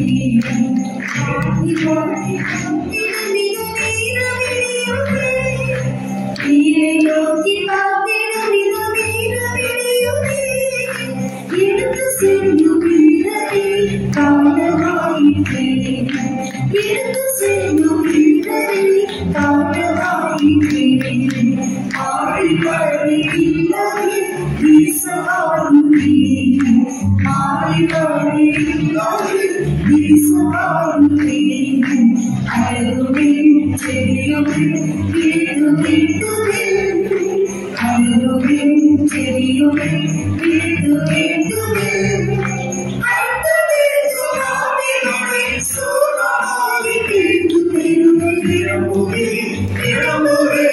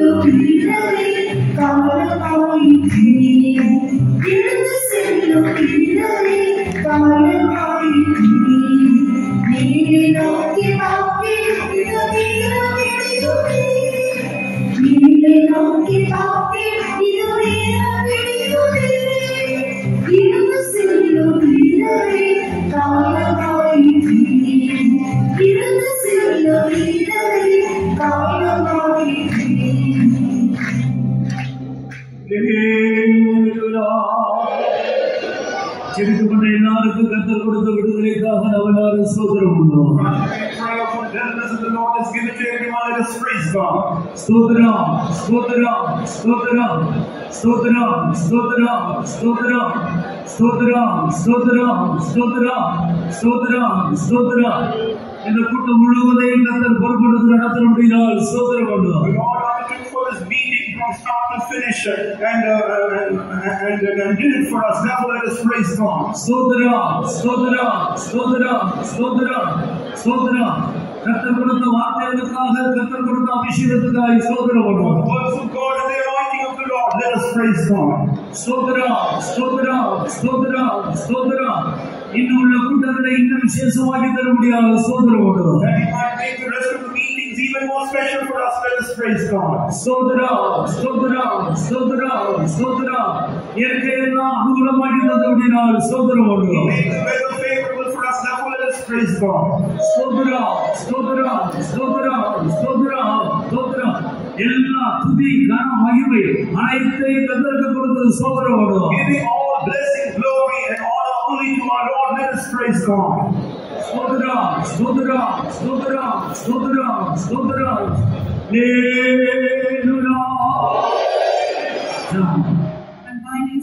ஆண்டவரே ஆசீர்வதிக்கப்பட்டதான விசேஷமான வேத பாடங்களை எங்களுக்கு தந்திருந்தாவே எங்கள் சமூகத்தில் எங்களுக்கு உபயோகித்து 2வது நாளில் எங்களுக்கு தந்த எல்லா ஆசீர்வாதங்களுக்காகவும் நன்றியோடு ஸ்தோத்திரிக்கிறோம் சுவாமி. கர்த்தாவே எங்களுக்கு தந்த அபிஷேகத்துக்காய் ஸ்தோத்திரம். அபிஷேகத்தினால் தேவ ஜனங்களை சந்தித்து உயிர்ப்பித்தபடினால் நமக்கு ஸ்தோத்திரம் ஆண்டவரே. மத்தியில் எழுந்தவர்களே எங்களோடு பேசின வார்த்தைகளுக்காய் ஸ்தோத்திரம். உலகத்தோற்றம் முதல் மறைக்கப்பட்ட சத்தியங்களை ஆண்டவராக இயேசு உம்மை மூலமாய் வெளிப்படுத்தினீர் கர்த்தாவே. இந்த மாலை வேளையில் நல்ல சுமாரமே கர்த்தாவே அறிந்து கொள்ள முடியாத வன்புரை கூட எங்களுடைய மனக்கண்களை பிரகாசித்தபடி நான் நன்றியுடைய தோழமை துதிக்கிறோம் ஸ்தோத்திரிக்கிறோம். கர்த்தாவே ஆதி மனுஷனை சிருஷ்டித்து என் கூடத்திலே அவனை வைத்து தேவ சாயிலே வளரும்படியாய் அவனோடு கர்த்தாவே நீர் பேசி வந்தீர் கர்த்தாவே. ஆனால் பிசாசினால் வஞ்சிக்கப்பட்ட போது நீர் அவன் மேல் வைத்த இரக்கத்தினால் கர்த்தாவே அவனை தோட்டத்தை விட்டு துரத்தியே அப்படி போல ஆண்டவரே சிலைகளே இருந்து தேவனுடைய செழிப்பை அனுபவிக்க வேண்டியவர்கள் தேவனுடைய செழிப்பிலிருந்து அந்நிய செழிப்பை நாடி சொல்லும் போது விசுவாசிக்கிறையாக நாங்கள் பார்க்கிறோம் சுவாமி. விசுவாசத்தை உயர்ந்து ஆத்மாவை கதாவை கொஞ்சம் காயத்தினால கொஞ்சம் கதாவி அப்படினால பாவஸ்கிரியனால பாவஸ்வாபத்தினால குற்றவினால கிடைக்கிற மனுஷனை கதாவே நியாய பிரமாணமும் கதாவே சட்டத்திட்டங்களோ பலிகளோ காணிகளோ விடுதலையாக்க முடியாது. அப்படினால் தேவன் மிகுந்த இரக்கத்தினால கிருபையினால கதாவே இரக்கத்தினாலும் சத்தியத்தினால் நிறைந்த இயேசு அன்றுவரே பரலோகத்திலிருந்து இறங்கி வந்தீர் கதாவே. மனுஷன கிருபையாய் சந்தித்து கல்வாரி பலியை விசுவாசிக்கும் போது பாவக்கிரிகள் இறந்த கதாவே அவனை விட்டுக் கொடுக்கிற இரத்தத்தினால கழுவுறீ சுவாமி. என்னையும் திராட்சரசம் பார்த்தது போல கதாவே இந்த வசனத்தினால வண்டுவரே பாவஸ்வாபத்திலிருந்து விடுதலையாக்கிறபடினாலும் ஸ்தோத்திரம். முற்றிலுமாய் சுத்திகரிப்பட்டு கழுவப்பட்ட மனுஷன் வெறுமையாய் விடாமல் கர்த்தாவே சுயபகத்தின் மேலேற்றி பரலோகராஜ்யத்துக்குள்ளே பிரவேசிக்க முடியாது. அன்பினாவியினால் அபிஷேகம் சுவாமி. அந்த அபிஷேகத்தினால சத்துருன் எல்லா வல்லமையும் மேற்கொள்ள முடியாது பலப்படுத்துகிறேன். அன்பும் பலமும் தெளிந்த புத்தியுடன் ஆவியை தந்திருக்கிறேன். தேவபுத்திரரால் எங்களை மாற்றிருக்கிறேன். தேவ தூதரால் எங்களை காண்கிறேன் கர்த்தாவே. எங்களுடைய கண்மணியாய் சுவாமி. அப்படினால கர்த்தாவே இந்த அபிஷேகத்தின் பலத்தினால பலனை சத்துடன் வல்லமைகளை வாசத்தின் வல்லமைகளை மேற்கொள்ள முடியாது. ஜீவனுக்கும் தேவபக்திக்கும் வேண்டிய எல்லாவற்றையும் பெற்றுக் கொள்ள முடியாது. அபிஷேகத்தினால பலப்படுத்தப்பட்டு ஆண்டவரே ஆவியானவர் சொல்லும் போல சத்துரை மேற்கொள்ள முடியாது. எங்களுக்கு உதவி செய்யறபடினால நமக்கு ஸ்தோத்திரம். எங்களோட பலவீனமான சரீரங்களை உயிர்ப்பிக்கிறபடினால ஸ்தோத்திரம். எல்லாவற்றுக்கும் எல்லாம் மர்மத்தின் ஆவியை மர்மப்படுத்தி திவ்ய சுவாமிகளோட எங்களை மாற்றி பரலோகராஜ்யத்தில் பிரவேசிக்க தகுதிப்படுத்துகிறபடினால ஸ்தோத்திரம் ஆண்டவரே. இந்த கிருபையுள்ள வசனங்களுக்கு எல்லாரும் ஒப்பு கொடுத்து கர்த்தாவே நித்திய ராஜ்யத்தின் காலத்தை ஆயத்தப்படுத்திக் கொள்ள உதவி செய்வதையாய் வேண்டிக் கொள்கிறோம். வசனம் பேசுகிற மகனை பலப்படுத்தினபடினாலும் ஸ்தோத்திரம். இன்னும் பலப்படுத்தி அநேகமாய் எங்களுக்கு ஆசீர்வாதமாக்கும்படியாய் வேண்டிக் கொள்கிறோம். எங்களை தாழ்த்தி பெருமையாக்கி இந்த வல்லமையான கரங்களை ஒப்படைக்கிறோம். எல்லா கனமகிமே ஓகே செய்கிறோம். இயேசுவின் நாமத்தில் மன்றாடுகிறோம் பிதாவே. ஸ்தோத்திரிப்போம். இயேசு கிறிஸ்துவினுடைய கிருபை தாவாகிய தேவனுடைய அன்பு பரிசுத்த ஆவியானவருடைய ஐக்கியமும் சமாதானம் நம் அனைவரோடு சகல பரிசுத்தவான்களோடு என்றென்றைக்கும் இருப்பதாக. மூன்று அல்லேலூயா சந்தோஷம்.